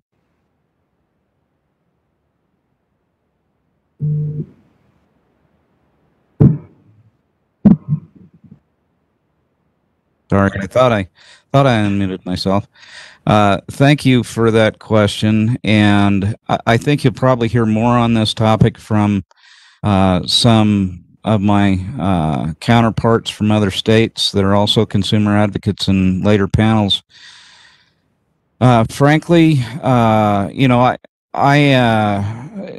since I've been the consumer advocate in Wyoming, I've sought out every opportunity to be involved in regional assessments and regional decision making, whether that's at WEC, whether that's at EIM, every opportunity, because I've found over the years that the old adage is certainly true. If you're not at the table, you're on the menu, likely. And so I think it's important for all stakeholders to have a meaningful opportunity to participate in these discussions and know that they're being heard.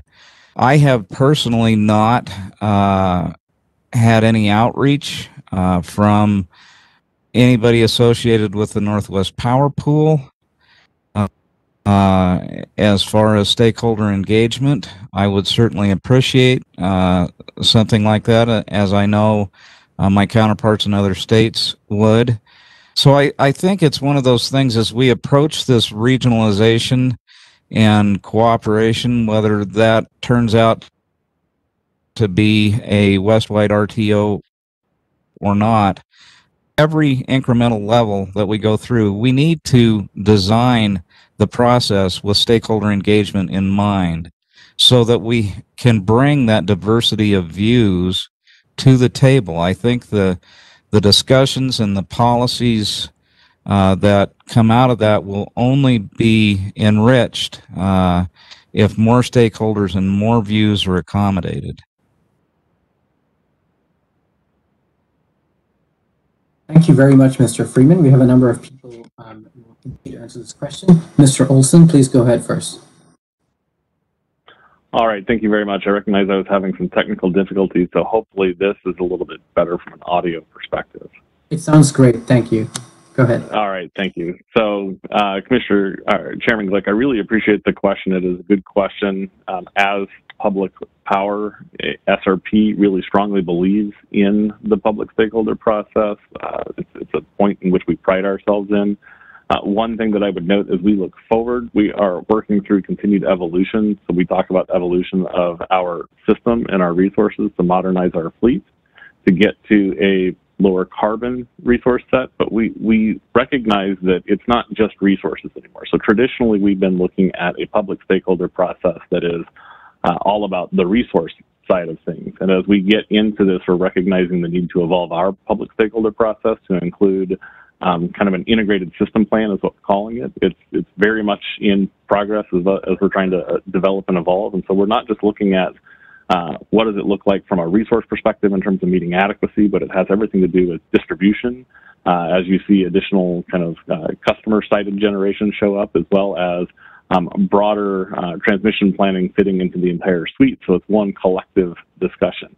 I think the challenge that we see working through stakeholder processes, as many of you may be aware, is there can be vocal minorities that are really loud, and it's important that we structure our stakeholder processes to try and adequately capture kind of the collective voice of all of our customers, and as well as key interest groups. And so we think that plays a critical role with respect to continued evolution of SRP's system.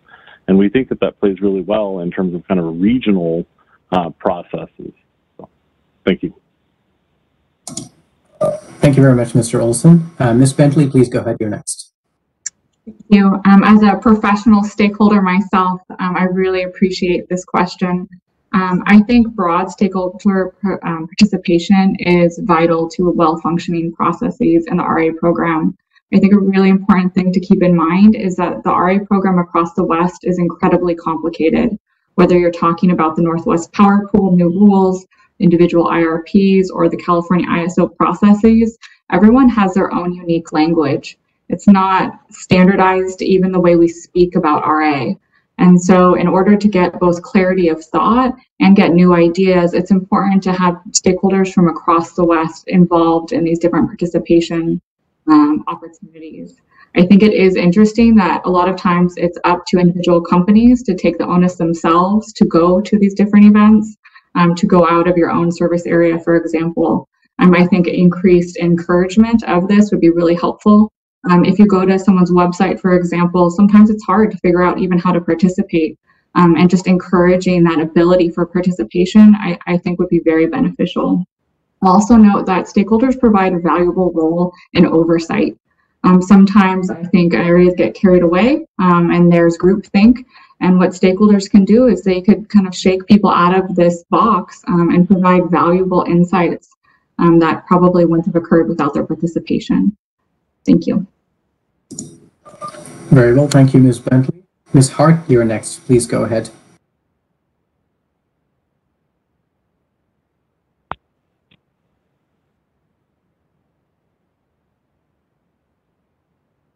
Sorry, I think I was muted. I agree with most of the comments that Ms. Bentley just made. I've been on sort of both sides of this challenge, both representing a utility that was rolling out a new resource adequacy model and framework, and also working as a technical expert on behalf of stakeholders who are trying to apply sort of scrutiny to a resource adequacy modeling process. And I can say that it's challenging from both sides. Especially so from the utilities perspective or the planner's perspective, it's important that we capture more of the complexity of the system, especially if we want to do sort of service or do justice to these new technologies, renewables, energy storage, demand flexibility. capturing the contributions of all of these things to resource adequacy is very complex. It requires really complicated models. These are not spreadsheet models. There's a lot of data and usually complicated optimization models that you have to build to do these things. It's not easy for people to look under the hood of these models, and a lot of them are proprietary, and a lot of the data is confidential. So even if you do your best to try to make sure that you're capturing all of these new dynamics, that kind of cuts against the transparency, and that's challenging from both perspectives. On the stakeholder side, it's really difficult to counter an argument that a utility needs to take an action because they have to keep the lights on. That argument sort of trumps all in a lot of these conversations, and so I think that just makes it more important that in the context of RA specifically, which I think will be driving more and more procurement decisions going forward as we continue to have retirements in the region. It really makes transparency critically important and public scrutiny all the more important. So if to the extent that there are new programs being developed that are addressing RA, it's really important that people be able to have full access to the models and the data that are going into those into that work, and that the findings and the assumptions are very clearly communicated in a way that it doesn't require having a technical expert to engage at a high level. And if you do have a technical expert engaged, that they're able to look under the hood and check that things are being done appropriately. Thank you very much, Ms. Hart. Ms. Jalal, please go ahead. Well, thank you. I mean, I think that's a great question, Chairman Glick. I mean, I think as a public-owned utility, I absolutely agree, with what Mr. Olson and Mr. Freeman had said. I mean, certainly, we support a broad stakeholder process. That's how we always do it as a public-owned utility. We don't make money on our capital investment, because the business model is very different. So I think as you engage this broad stakeholder process and you weigh those comments, I think it's absolutely important to understand, well, who is at the end going to pay to implement those policies or the framework that you're talking about. Because at the end of the day, as Mr. Freeman said, who the customers of the utilities or the customer who's implementing those, who are they, who is actually speaking on their behalf and making sure that their aspect of the conversation is taken into account. So making sure that, that's my comment, is making sure that we always have the customers and the community that we're serving. Ultimately, that's what we're doing as utility, making sure that they're not inadvertently harmed or certainly paying for something that they don't get a direct benefit from. Thank you very much, Ms. Jalal.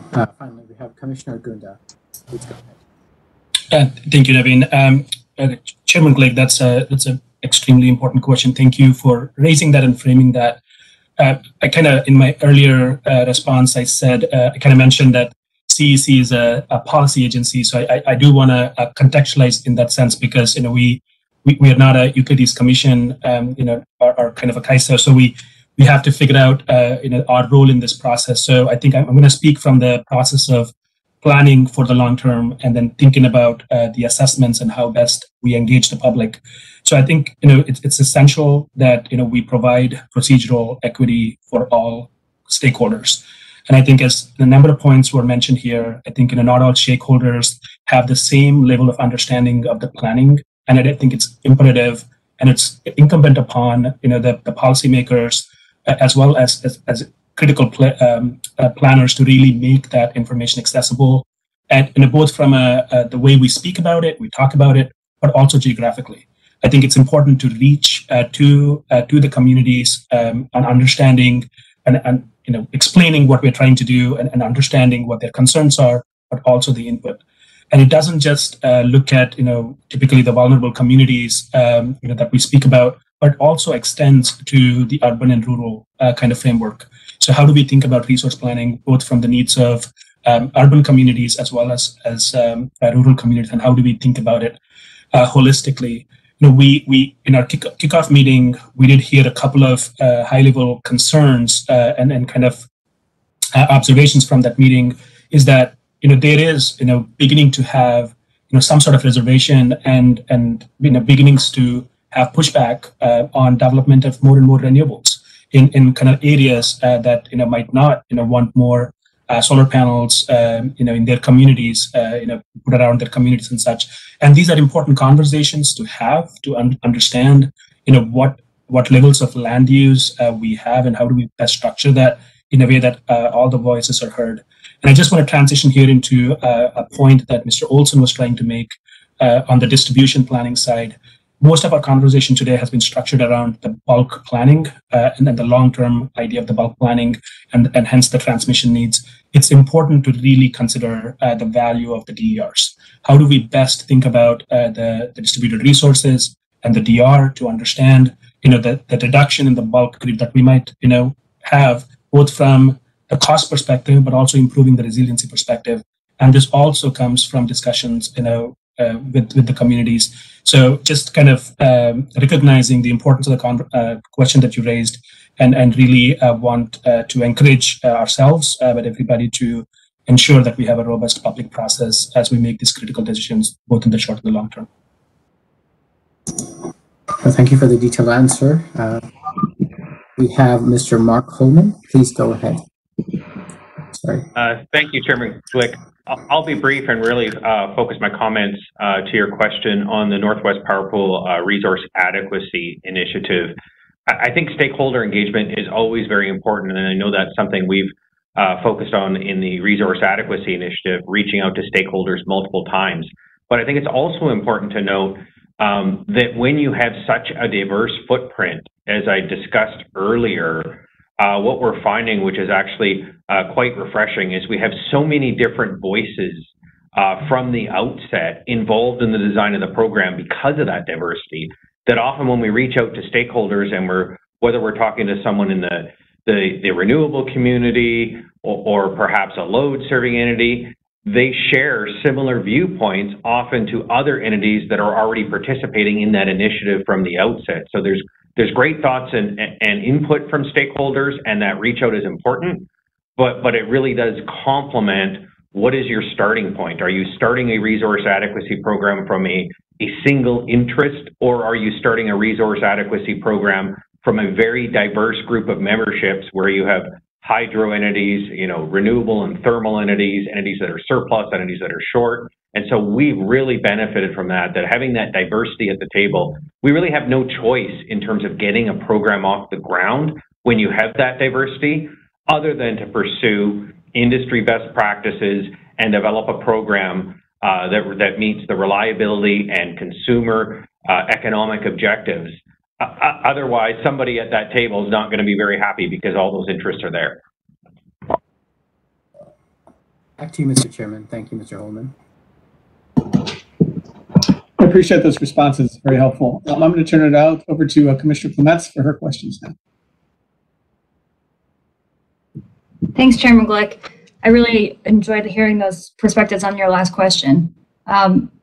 I wanted to ask a question about demand-side resources, which has come up a little sporadically in the context of this conversation, and maybe start with Ms. Hart and then others who want to weigh in. Clearly, in the last, in the February event and in last August event in California, in the real-time emergency conditions scenario, demand-side resources can play an important role and probably need more systemization to be as effective as they can be, as well as to get paid what they should.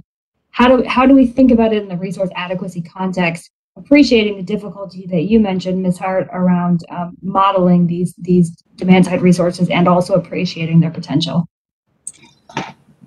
Yeah, thank you for bringing that up. I think that this is one of those areas where we have a lot of work to do in the resource adequacy space to understand the contributions of demand flexibility, in particular when the system is under great stress. My big takeaway from the events in California last summer was that we have quite a bit more demand flexibility than we planned for. People should be compensated, right, when they change their thermostats because they're asked to.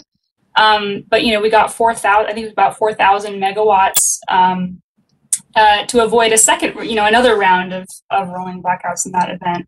And so I think we need to be thinking more expansively about what demand flexibility really looks like. In the work that I'm doing right now, we're kind of thinking about, so far, demand flexibility is think about it not necessarily by shoehorning it into the model to make it look like a resource, which is the way that we sort of traditionally do it. We have to make it look like something that we understand, which is usually, oh, it looks like a call option, maybe it's an energy limited call option, something like that. And then we can put it into our resource adequacy model and dispatch it when we need. Instead of starting from that framework of thinking about it as a resource, we're looking at sort of what's the nature of the problem that the demand flexibility is going to be asked to address. And so we're looking at what are the times of year, the times of day, the frequency, the duration of the types of events where we might encounter a shortage. And then you can design your demand flexibility programs, particularly those that are targeted toward these emergency events, around those types of insights. Ideally, you would design the program, you get information about how those programs are responding to situations, and you would be pulling all of that back into your modeling. We're still a ways off, I think, from having that sophisticated of an understanding across the West of what we're able to do with these programs. So I'm not sure that I have a lot of answers for you, just to say that this is an area that's critically important and one that we'll be pretty focused on in our work. And before I wrap up, I guess I'll just say one of the pieces that's most important is the fact that during these events, which in the West are typically these really hot summer days, later in the day when we hit these constrained conditions, that's precisely the period where we have a lot of thermal demand on the system. And so it's really important that we tie the availability of those programs to the actual weather conditions that are being experienced when the grid is constrained. The size of the resource is actually larger during those periods of constraints than they typically would be on maybe a lower temperature August day, for example. Thank you very much, Ms. Hart. Commissioner Gunda, please go ahead. Yeah, thank you, Commissioner Clements, for that question. Just at a very high level, just a couple of observations from last year, the August events, but also last week as we were trying to get through the heat event. So I think there is a lot of opportunity on the demand response, as Ms. Hart noted, between the day-ahead forecast projection and the actuals that were observed last year during the heat waves. There was indeed a 4,000 megawatt kind of delta. Some of that might be weather, but that doesn't undermine the amount of demand flexibility opportunity that we have. A couple of points to tie to that is today the way demand response is primarily taken into account is through the modifications to the demand forecast that we do, looking at an adjustment to the demand forecast. But as programs continue to evolve, especially proxy DR programs, as well as real-time DR opportunity in the markets, I think it's essential to understand when they're available, as Ms. Hart noted, and how best we can quantify them. Two things worth of notice there is in the short term that we've observed, both last week and the last year, there are several opportunities on the demand side today. One is looking at the load flex element of that from conservation, but also the ability to potentially island certain buildings or reduce the amount of demand on the grid.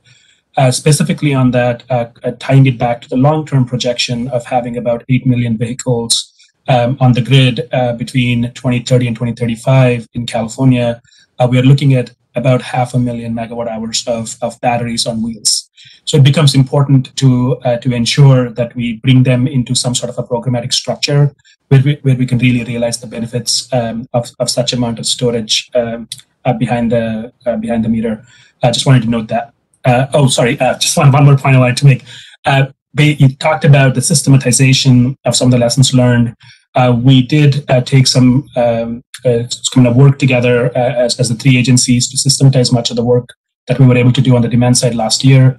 One of the programmatic elements that came out is the Public Utilities Commission's ELRP, the Emergency Load Reduction Program for this summer, which is a pilot program to essentially try and recruit customers and pay them under these emergency conditions and really observe how much ability we have to incentivize the customers and pay them. So that's an important element we're working on as well. Thank you very much, Commissioner. Mr. Freeman, you're next. Please go ahead. I think this is an excellent question, Commissioner Clements, and I think that demand side management, demand response in particular, can play a critical role in resource adequacy. I think it's a resource that can be relied upon, and if it's widely rolled out in the West, it can even be aggregated and traded and used as a regional resource adequacy tool. I want to make the point, though, that we've all talked today about the diversity in the West, and that's true. We do have a lot of diversity, but we need to pay attention to how demand response programs work in the future, particularly if we follow this path towards total decarbonization, where we have electric space heating. Electric space conditioning is not the same in Wyoming as it is in Southern California. Based on what I know about technologies that are available today, I would suspect that if we were going to electrify space conditioning in Wyoming, it would be radiant electric space conditioning, because there are a lot of days in Wyoming in the wintertime where there just isn't enough ambient heat in the atmosphere for an air source heat pump to do an adequate job of space conditioning. So are customers going to react to turning their thermostat down in the wintertime the same way they would react to turning their thermostat down in California in the summertime? I don't know. Those are things that we need to really have a better understanding of before we build things and set policies in place that are hard to change in the future and have regrets. Thank you very much, Mr. Freeman. Mr. Olson, you are next. Please go ahead. All right, thank you very much. It is a good question, Commissioner, and appreciate it. At SRP, we actually strongly believe in demand-side tools as kind of one of our historical practices with respect to resource adequacy has really been about field diversity and flexibility. And as we kind of get into a changing world moving forward, looking at a lower carbon fleet, fuel diversity gets to be a little bit of a challenge until we start looking at some of those demand-side components. And so we strongly support demand-side programs. I mean, everything from our time of use program, where we kind of have pricing adjustments during certain periods of time that provides customers the right incentives every day of the year to adjust to their utilization to help kind of carve out some of the peak requirements. We also look at thermostat programs and other types of programs where, I mean, we hear it very loudly from our customers that there's a good contingent of them that are interested in helping us to solve that problem with respect to kind of hitting that peak. But when we look at it, we're still growing. And while we expect that the demand side tool set will continue to grow with it, it's hard to see that offsetting our 2% plus growth that we're forecasting year over year sustained. And so it's going to be an important part of our programs, but it doesn't necessarily alleviate some of the broader concerns we have regarding resource adequacy. Thank you very much, Mr. Olson. Mr. Lau, please go ahead. Yeah, so Commissioner Clements, so like SRP, SMUD has been really in the forefront in terms of looking at, how do you make customer to be part of the solution? So we have a long history of, using demand response as a way to, as I think as Ms. Gunda said about, as reducing a low forecast. But we think we're at a stage now, you really need to transition that into a resource adequacy piece, into creating something that you can really count on. And it's, instead of just something that, you're just going to reduce load and not really taking into the kind of the live operations. I think as, as the West goes deeper and deeper into decarbonizing the grid, SMUD, I think that we have a very aggressive 2030 plan that we plan to remove all carbon, from our power supply. And one of the ways to do it is to really capitalize on our customer investments. So we are planning to spend about $2 billion in terms of incentivizing rooftop solar in addition to batteries. So we just dropped the rate that we're allowing customers to basically get on a virtual power plant, what we call it the VPP plans, that we can start not only incentivize them to put in the capital investments, but also give them ongoing payments as we need them to really help stabilize the grid or provide services to the grid. And we're also doing the same thing right now in terms of doing a lot of pilots, what we need to do to vehicle the grid. I think as Ms. Gunda said about, California, we have a very, very aggressive goal in terms of getting to, I think 8 million, electric vehicles by 2030. I think SMUD's share of that is about 280,000. And so we just did, if you think about the amount of capacity that's available is almost like 700 megawatts for SMUD. And that's not counting everyone, joining and basically connected to the grid when the grid is in stress. So we think, and our system is about a 3,000 megawatt system.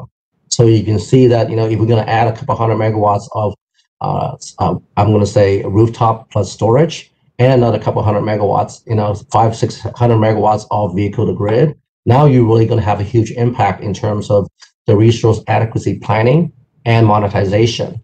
And one of the nice things for us is we have a very, very heavy stakeholder process. We actually have took our plan, our 2030 plan, we had a 6 months stakeholder process asking our customer what are they willing to do to participate with us. And we work with the storage companies, we work with the IPPs in terms of, we also work with third-party aggregators in terms of what are the barriers for them if they really want to start, aggregating all the customer resources and make it to be a part of a resource adequacy or something they can bid into it. So this is something I do believe that is the way for the future. I think any utilities who is serious about getting to a zero carbon future, I don't think this is something that you can ignore. And I think you do have to make DER as part of your resource adequacy, as part of your IRP and your DRP.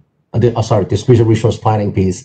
And because it has a huge impact in terms of how do you, your investments on your distribution systems and also your investments in your transmission systems, even impacting, because right now, currently, SMUD, we have 5 gas-fired plants that we're going to try to decommission. So our plan right now is to decommission 2 of those by 2025, repurpose 2 of those into peakers using either green hydrogen or renewable natural gas. And then we have Consumers Power Plant, which is the biggest plant in about 600 megawatts that we need for base load. And so you have to think about how do you integrate the demand side or low flexibility side into their generation operations as part of the resource adequacy mix.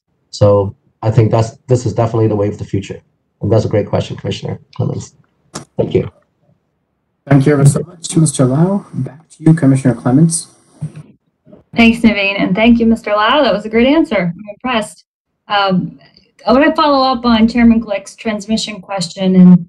And in the first panel, I asked about the concerns with going down a resource adequacy path as a region and going down a different set of considerations on the market path as a region, and then going down or not going down a path as a region or a set of subregions on transmission front to get through to keep ensuring reliability at low cost going forward. And I have concern about these things being taken on in silos, and I'm interested to hear the perspective of folks on this call as to whether or not they share that concern and what they think the options are that the Commission can do to help or that otherwise can be done to help.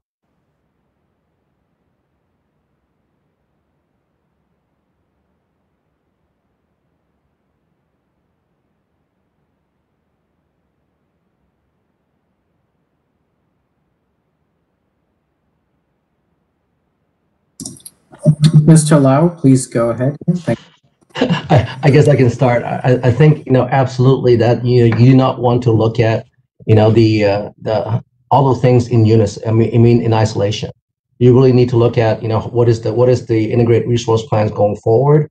How does I think the resources we talked about from the customer side all the way to the generation side, and then understanding what the impact will be and a different implication that it has on your transmission planning piece.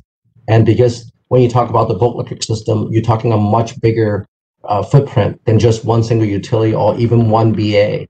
So you do actually have to look at it from a west-wide regional piece. You have to take a look into account what all the demand side resources that's available for the whole area, what the impact that it has on the transmission, and then also equally important on the generation transition. Because right now, certainly in California, you're seeing all the resources being, I think a lot of resources being taken off the grid. You have the ones through cooling, right? You have nuclear coming off. You have, a lot of the coal, contracts actually being displaced. So, there is a resource constraint that's going to happen. That's going to transition as the grid go to decarbonize from the generation side to the distribution side. And so the transmission piece, I absolutely, would commend for the commission to push for, a clear way to evaluate the system as a whole and not just in isolations or in pieces. Thank you very much again, Mr. Lau. Please go ahead, Ms. Bentley. I think I also share your concern that transmission gets siloed. I think transmission connects not just the regions, but the RA market to the energy market. When you're evaluating transmission benefits, it's not just deliverability for an asset to your area, it also provides reduction in congestion costs for consumers. So I think when you start doing these studies that expand across regions, you get into challenging technical issues with how do you value transmission and then who pays for it. I think California has suffered over the last couple of years, past decade probably, with this issue. For example, renewables are pretty saturated in California, and there are wind resources that very much want to have lines built and sent to California. But it's how is that decision made and in what process? We go around and around here. Is it the CPUC that chooses the resources and then it's the CAISO that builds the transmission? But who actually pulls that trigger and who actually pays for it has never really been settled. And here we are 10 years later where many studies show that it would be beneficial to import more renewables into California, but we simply can't figure out a process to pay for the transmission. I think merchant transmission, although is of interest to many developers right now, has stagnated due to this siloed kind of nature of the different regions. And anything we could do to push that forward, I think will only benefit consumers and reliability and honestly the greening of our grid. Thank you very much, Ms. Bentley. Mr. Holman, please go ahead. You're next. Thank you, Commissioner. A really good question and something that has come up repeatedly in recent years, and I think the word that is often used is incremental. Having been involved in many regional initiatives in the West, both those that have succeeded and those that have failed, it has become clear over the last nearly 2 decades that I've been involved that the incremental voluntary approach really works in the West, that entities very much desire maintaining their local autonomy, examining each opportunity as an incremental opportunity and ensuring that there's a business case for them. In terms of it becoming fragmented or organized markets, perhaps not fitting well with a resource adequacy program or not fitting well with transmission planning efforts, I actually think it's quite the opposite, surprisingly. What I've seen is that, after the launch of the energy imbalance market, the Western EIM of California, and more recently, SPP's WISE, entities, when they're taking on the next initiative, are very mindful of those initiatives. So when we're examining developing a resource adequacy program, we're thinking very much about how do we design this in a way that it works well with the existing bilateral markets, with participation in the EIM, both from a timelines and processes and transmission availability perspective. And I think of it as an incremental building block approach. Maybe a good example will be, as the Northwest Power Pool Resource Adequacy Program moves forward and we launch it, I think we're going to get fantastic data out of that initiative that's really going to help us hone in on transmission upgrades that provide the best value for unlocking the low-hanging fruit to ensuring resource adequacy through targeted examinations under the resource adequacy program. So I think of them as incremental, complementary, carefully constructed, and really our only path that I think we're going to be successful in continuing to make progress as the grid transforms. Thank you very much for that, Mr. Holman. Gwenda, you're next. Please go ahead. Thank you. Thank you, Commissioner Clements, for that question. I'm glad Paul went first, and I just want to really give kudos to both SMUD, as well as LADWP for some of the most comprehensive analysis that they're doing, connecting all the way from the distribution side to the needs on the bulk grid, to look at exactly what the needs are in terms of new megawatts that need to be added to the grid. And it's a microcosm to really understand for us as a state policy team to really understand and take lessons from that. So one of the things I mentioned was the SB 100 implementation kickoff with the multi-agency as well as balancing authorities and the broad stakeholder engagement.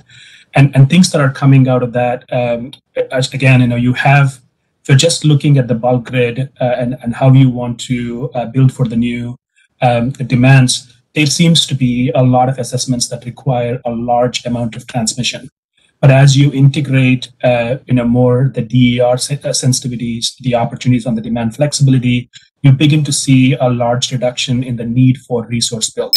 For example, one of the scenarios that was modeled was looking at, an amount of flexibility, load flexibility that could change or reflect the resource build, and we've observed that the reduction there has a huge change in the need for new procurement. So I think, to your point, I think it's important to look at the entirety of the system as a whole and figuring out how best to understand the need for transmission, both interregional, but also within the state as we think about local capacity needs.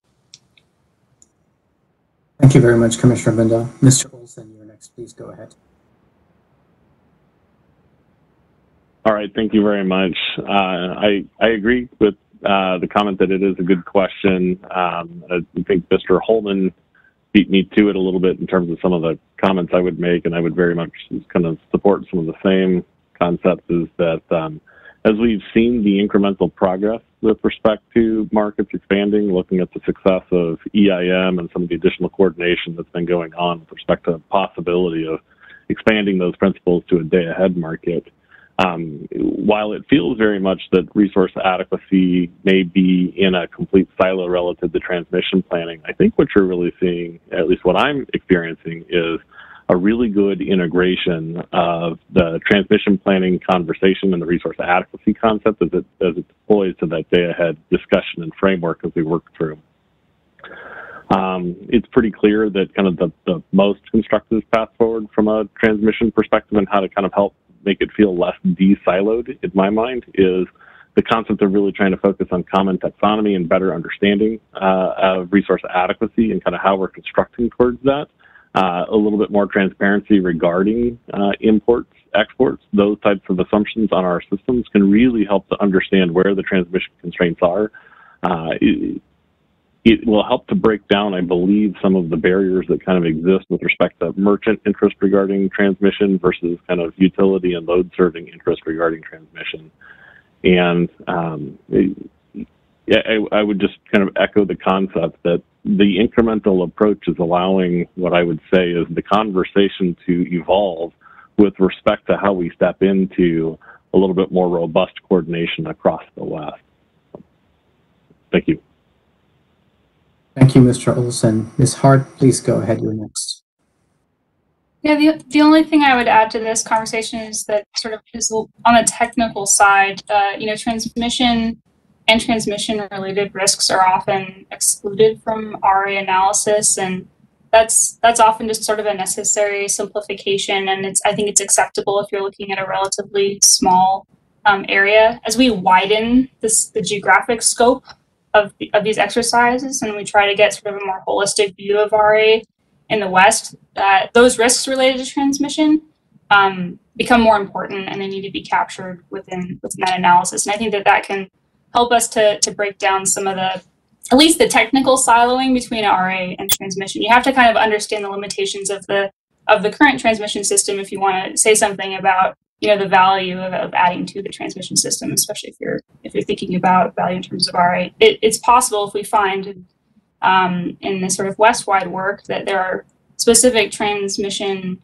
constraints that you're hitting up upon during these weather conditions frequently, that could be used as justification for examining expansion of that path or something along those lines. So I would just say that siloing in and the analytical sphere is also real and is something we need to work on. All right. Thank you, Ms. Hart. Commissioner Clements, back to you. Thanks, Naveen. I appreciate that input and I'm processing it. And I think the EIM is there's no better example of the success of an incremental approach relative to customer savings and dollars saved.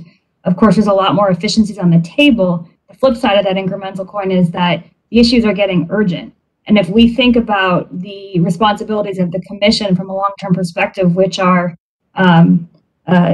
protecting customers, just and reasonable rates and reliability, there's so much incrementalism. At some point it flips over and then those two things are at the expense of that, right? And so that tension is real, and I just would encourage you to keep it in mind as you push forward in these conversations. Thank you for the time, Naveen. Chair Clements. Chairman Glick. Thank you, Commissioner Clements. Thank you, Levine. I'm going to turn it over to Commissioner Christie to see if he has any questions. Yeah, Mr. Chairman, thank you. I want to ask, first of all, I want to start with Paul Lau. And Paul, first of all, really enjoyed meeting with you and your staff. Very enjoyable meeting and informative. My question to you is, at the very end of your statement, I thought I heard you say, and I want to ask for a clarification. You said something about, and I don't remember whether you put a not in there or not, but about mandatory capacity markets. Were you saying you want to see mandatory capacity markets in the Western, or you do not? You do not. Thank you. Okay. Well, thank you so much for the clarification, Commissioner. All right. I thought that was the answer, but I wanted to get that clarified. But I do want to open it up to everyone else as well on that same issue. And as you look at the future of a potential Western RTO or something other than an RTO, but it applies to CAISO as well.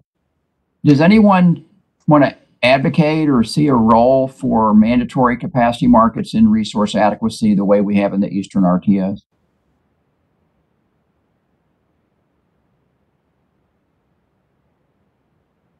It sounds like a groundswell of not wanting mandatory RTOs, or maybe there's a groundswell of yes, you do, but you don't want to say it. So, but I'd love to hear your comments on why you think that that kind of approach, mandatory capacity market, is not something you would want in the West. Thank you, Commissioner Christie. We first have Bryce Freeman. Please go ahead, Mr. Freeman. Thank you, Naveen. Good question, Commissioner Christie, and I guess I'll just step right out.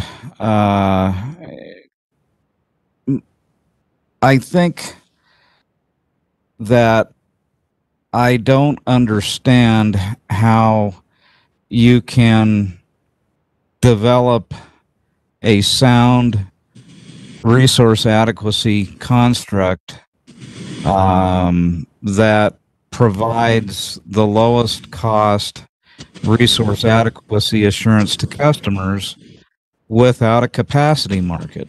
I've thought about this a lot over the years. Energy-only markets, I don't think work. I think that was part of the problem in Texas in February. The system needs reliability, and it costs money.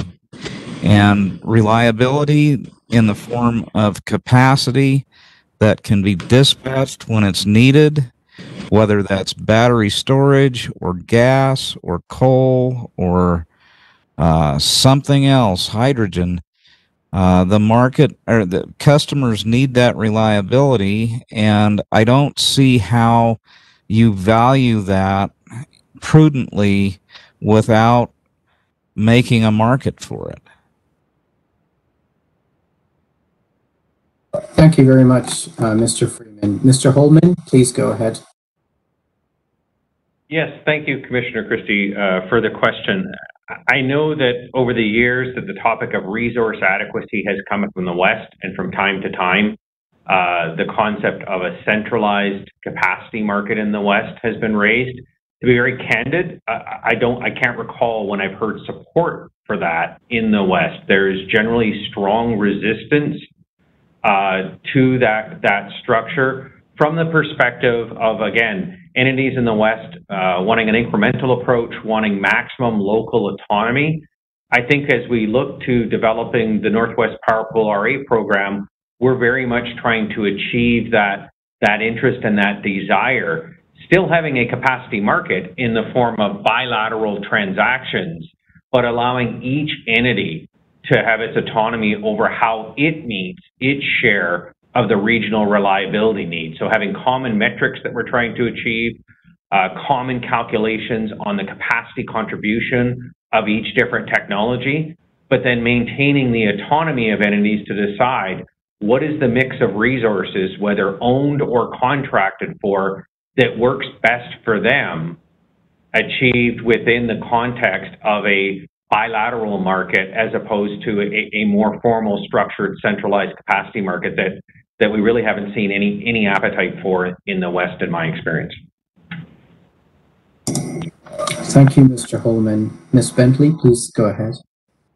Thank you so much for this question. I think it's a great one. First, a bilateral market is definitely still a market, and we have a robust one here in the West. I think capacity markets work best when you have a uniform product and when you have resources where you could easily compare their reliability. They have a similar obligation to the market. I think the diversification of resources out here in the West from year to year and from hour to hour even, on what their contribution to reliability is, makes it really challenging to run a market similar to the Eastern styles. So as much as I could see benefits of capacity markets in general, I just don't think they're well suited to the West's resource mix or diverse set of buyers. Thank you very much, Ms. Bentley. Back to you, Commissioner Chris. Well, thank you very much. And just one follow-up on that. So I'm going to take from that answer then that, and I would have put this out to all of you. Could we summarize it then that in the West, you want, in a general sense, the responsibility for resource adequacy to remain essentially at the LSC and the state levels, much like SPP and MISO, as opposed to any move towards these centralized capacity markets? Is that fair to say? Thank you for the question. I think it's important to differentiate between the responsibility of maintaining reliability and running a capacity market. I do think a ISO RTO structure is really well suited to being responsible for reliability, the provider of last resort in some circumstances in the West. But I don't think that the way to do that is through a capacity market. Okay.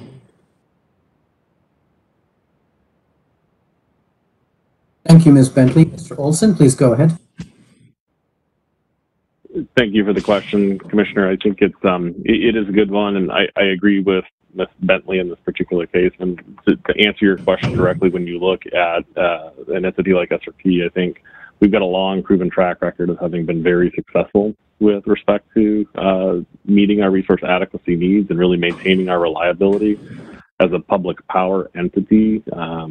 We really are focused on reliability first. It's reliability at reasonable cost, and it's, I think that's where we have concerns, quite frankly, when it comes to looking at centralized capacity markets, because in a way it feels very much like we lose control over our ability to kind of look out for the reliability of power for our customers. Thank you. Thank you very much, Mr. Olson. We have Mr. Freeman. Please go ahead. Thank you, Navin. And Commissioner Christie, maybe my earlier comments would benefit from a little clarification. I'm not here today to advocate for the creation of an RTO in the West.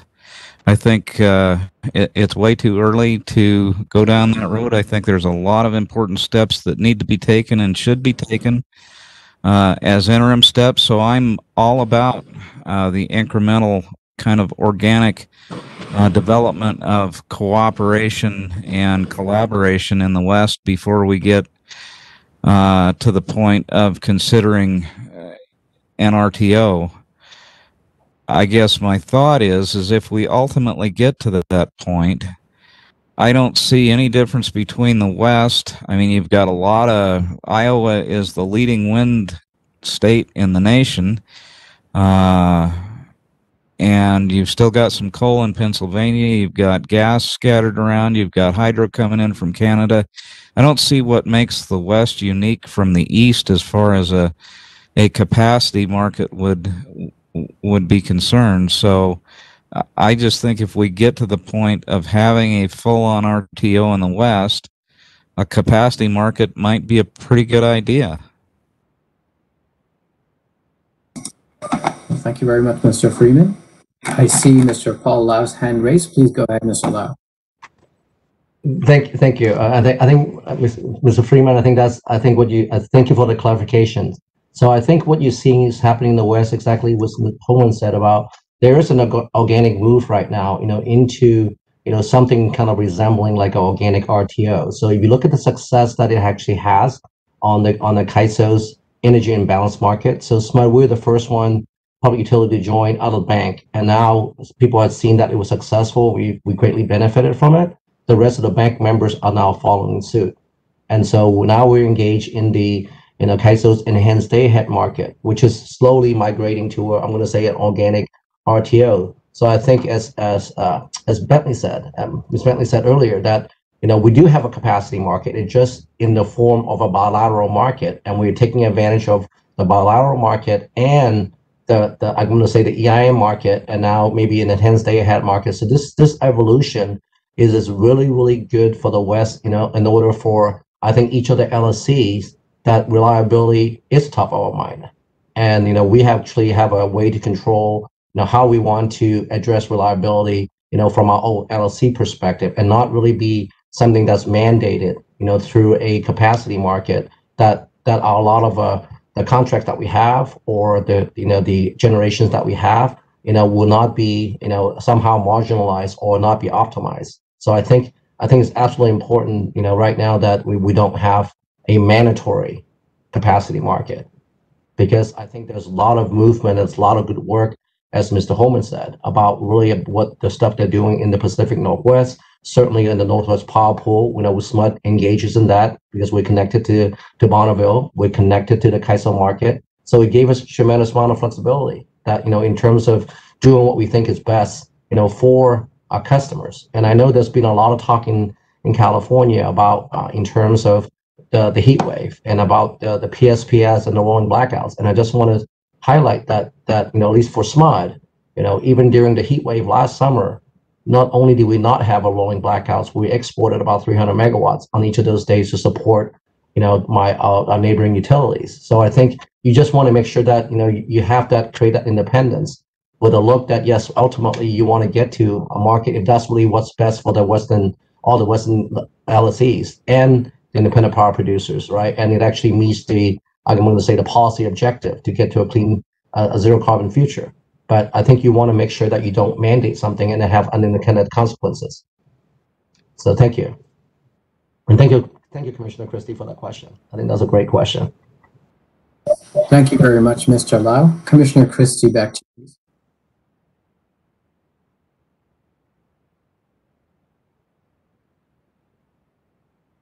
Thank you, everybody. I appreciate the answers and all your commentary today, and it's been really excellent again. So back to you, Mr. Chairman.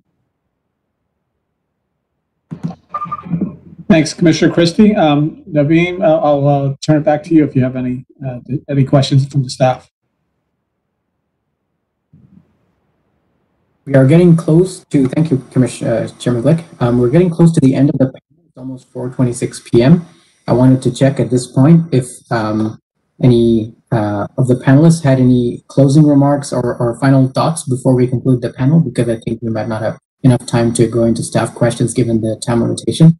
If any of you have any closing remarks or final thoughts for the panel, please raise your hand and let me know. Commissioner Gunda, please go ahead. I just wanted to sincerely take this opportunity to thank the Commission and Naveen, you and the staff for helping coordinate this and inviting me to be a part of this. So just wanted to extend my gratitude. Thank you.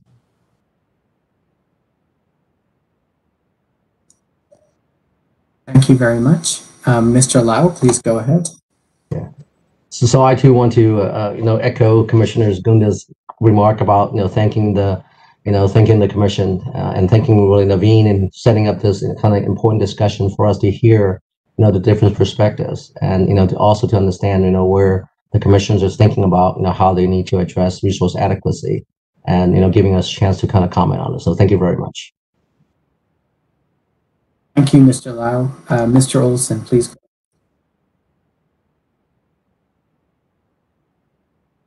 All right, I just wanted to say thank you for the opportunity to kind of present here. I would say kind of the one topic that we haven't necessarily discussed that I do think is important with respect to kind of resource adequacy and coordination as we move forward is a lot of us look at the aspect of climate change and extreme weather events, and it's important to note that when we look at the West, while it is dry, we still have quite a lot of hydro that the West is dependent upon, and as you look at resource adequacy constructs moving into the future, kind of working through that, there should be common definition and coordination, especially as more regions become import regions, looking at kind of the threats of wildfire as well as drought on kind of the actual impact and ability for that capacity to come through when we get into real-time operations. And so the best laid plan is as good as the assumptions that go into it. I think that there's likely to be more coordination, not just from a discussion regarding resource adequacy, but we really do need to kind of think about some of the risks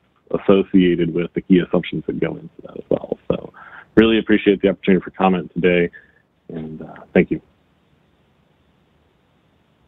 Thank you immensely, Mr. Olson. That was very helpful. Ms. Hart, please go ahead. Just like to reiterate the thanks for the opportunity today. Also a topic that didn't necessarily come up, but is one that I hope gets more attention in the future, is around resource adequacy metrics. And I guess I would just like to briefly put in a plug for thinking about resource adequacy metrics that reflect the actual impact of potential shortages on human activity, on health, and on safety. There was some discussion of the 1 in 10 standard in the prior panel.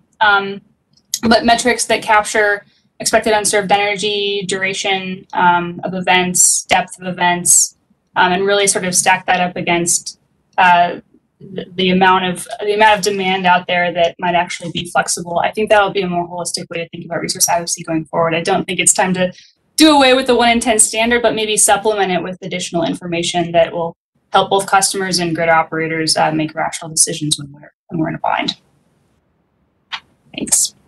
A very good point, Ms. Hart. Thank you very much. Mr. Freeman, please go ahead. Thank you, Naveen, and a special thank you to you. You've been a great assistance in helping integrate me into this panel today. I do want to thank the Commission and its staff on behalf of both myself and the National Association of State Utility Consumer Advocates for your outreach to our organization. I would likely not be here today without that outreach, and I think it's very important for the Commission to have the perspective of consumers, so I would encourage the Commission to continue to reach out to NASUCA, and we stand ready, willing, and able to help in any way that we can. Thank you very much, Mr. Freeman. That was very kind of you. Now we will have Mr. Mark Holman. Please go ahead.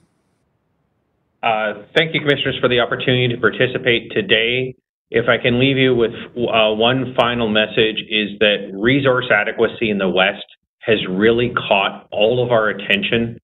What I have witnessed over the last year and a half is the most aggressive push I have seen on a regional initiative in the West to date, with senior leadership at a diverse group of utilities rolling up their sleeves and getting a resource adequacy program designed, talking to stakeholders, working on a governance framework. The comments that we hear back from our CEOs, GMs, and administrators is how impressed they are with both the pace and the thoroughness of the effort. We are not moving slow. It has caught all of our attention. We know it's a top priority, and we are moving quickly but prudently in this initiative, and I want to thank you for the opportunity to have this discussion today. I imagine it's the first of many to happen in the months ahead.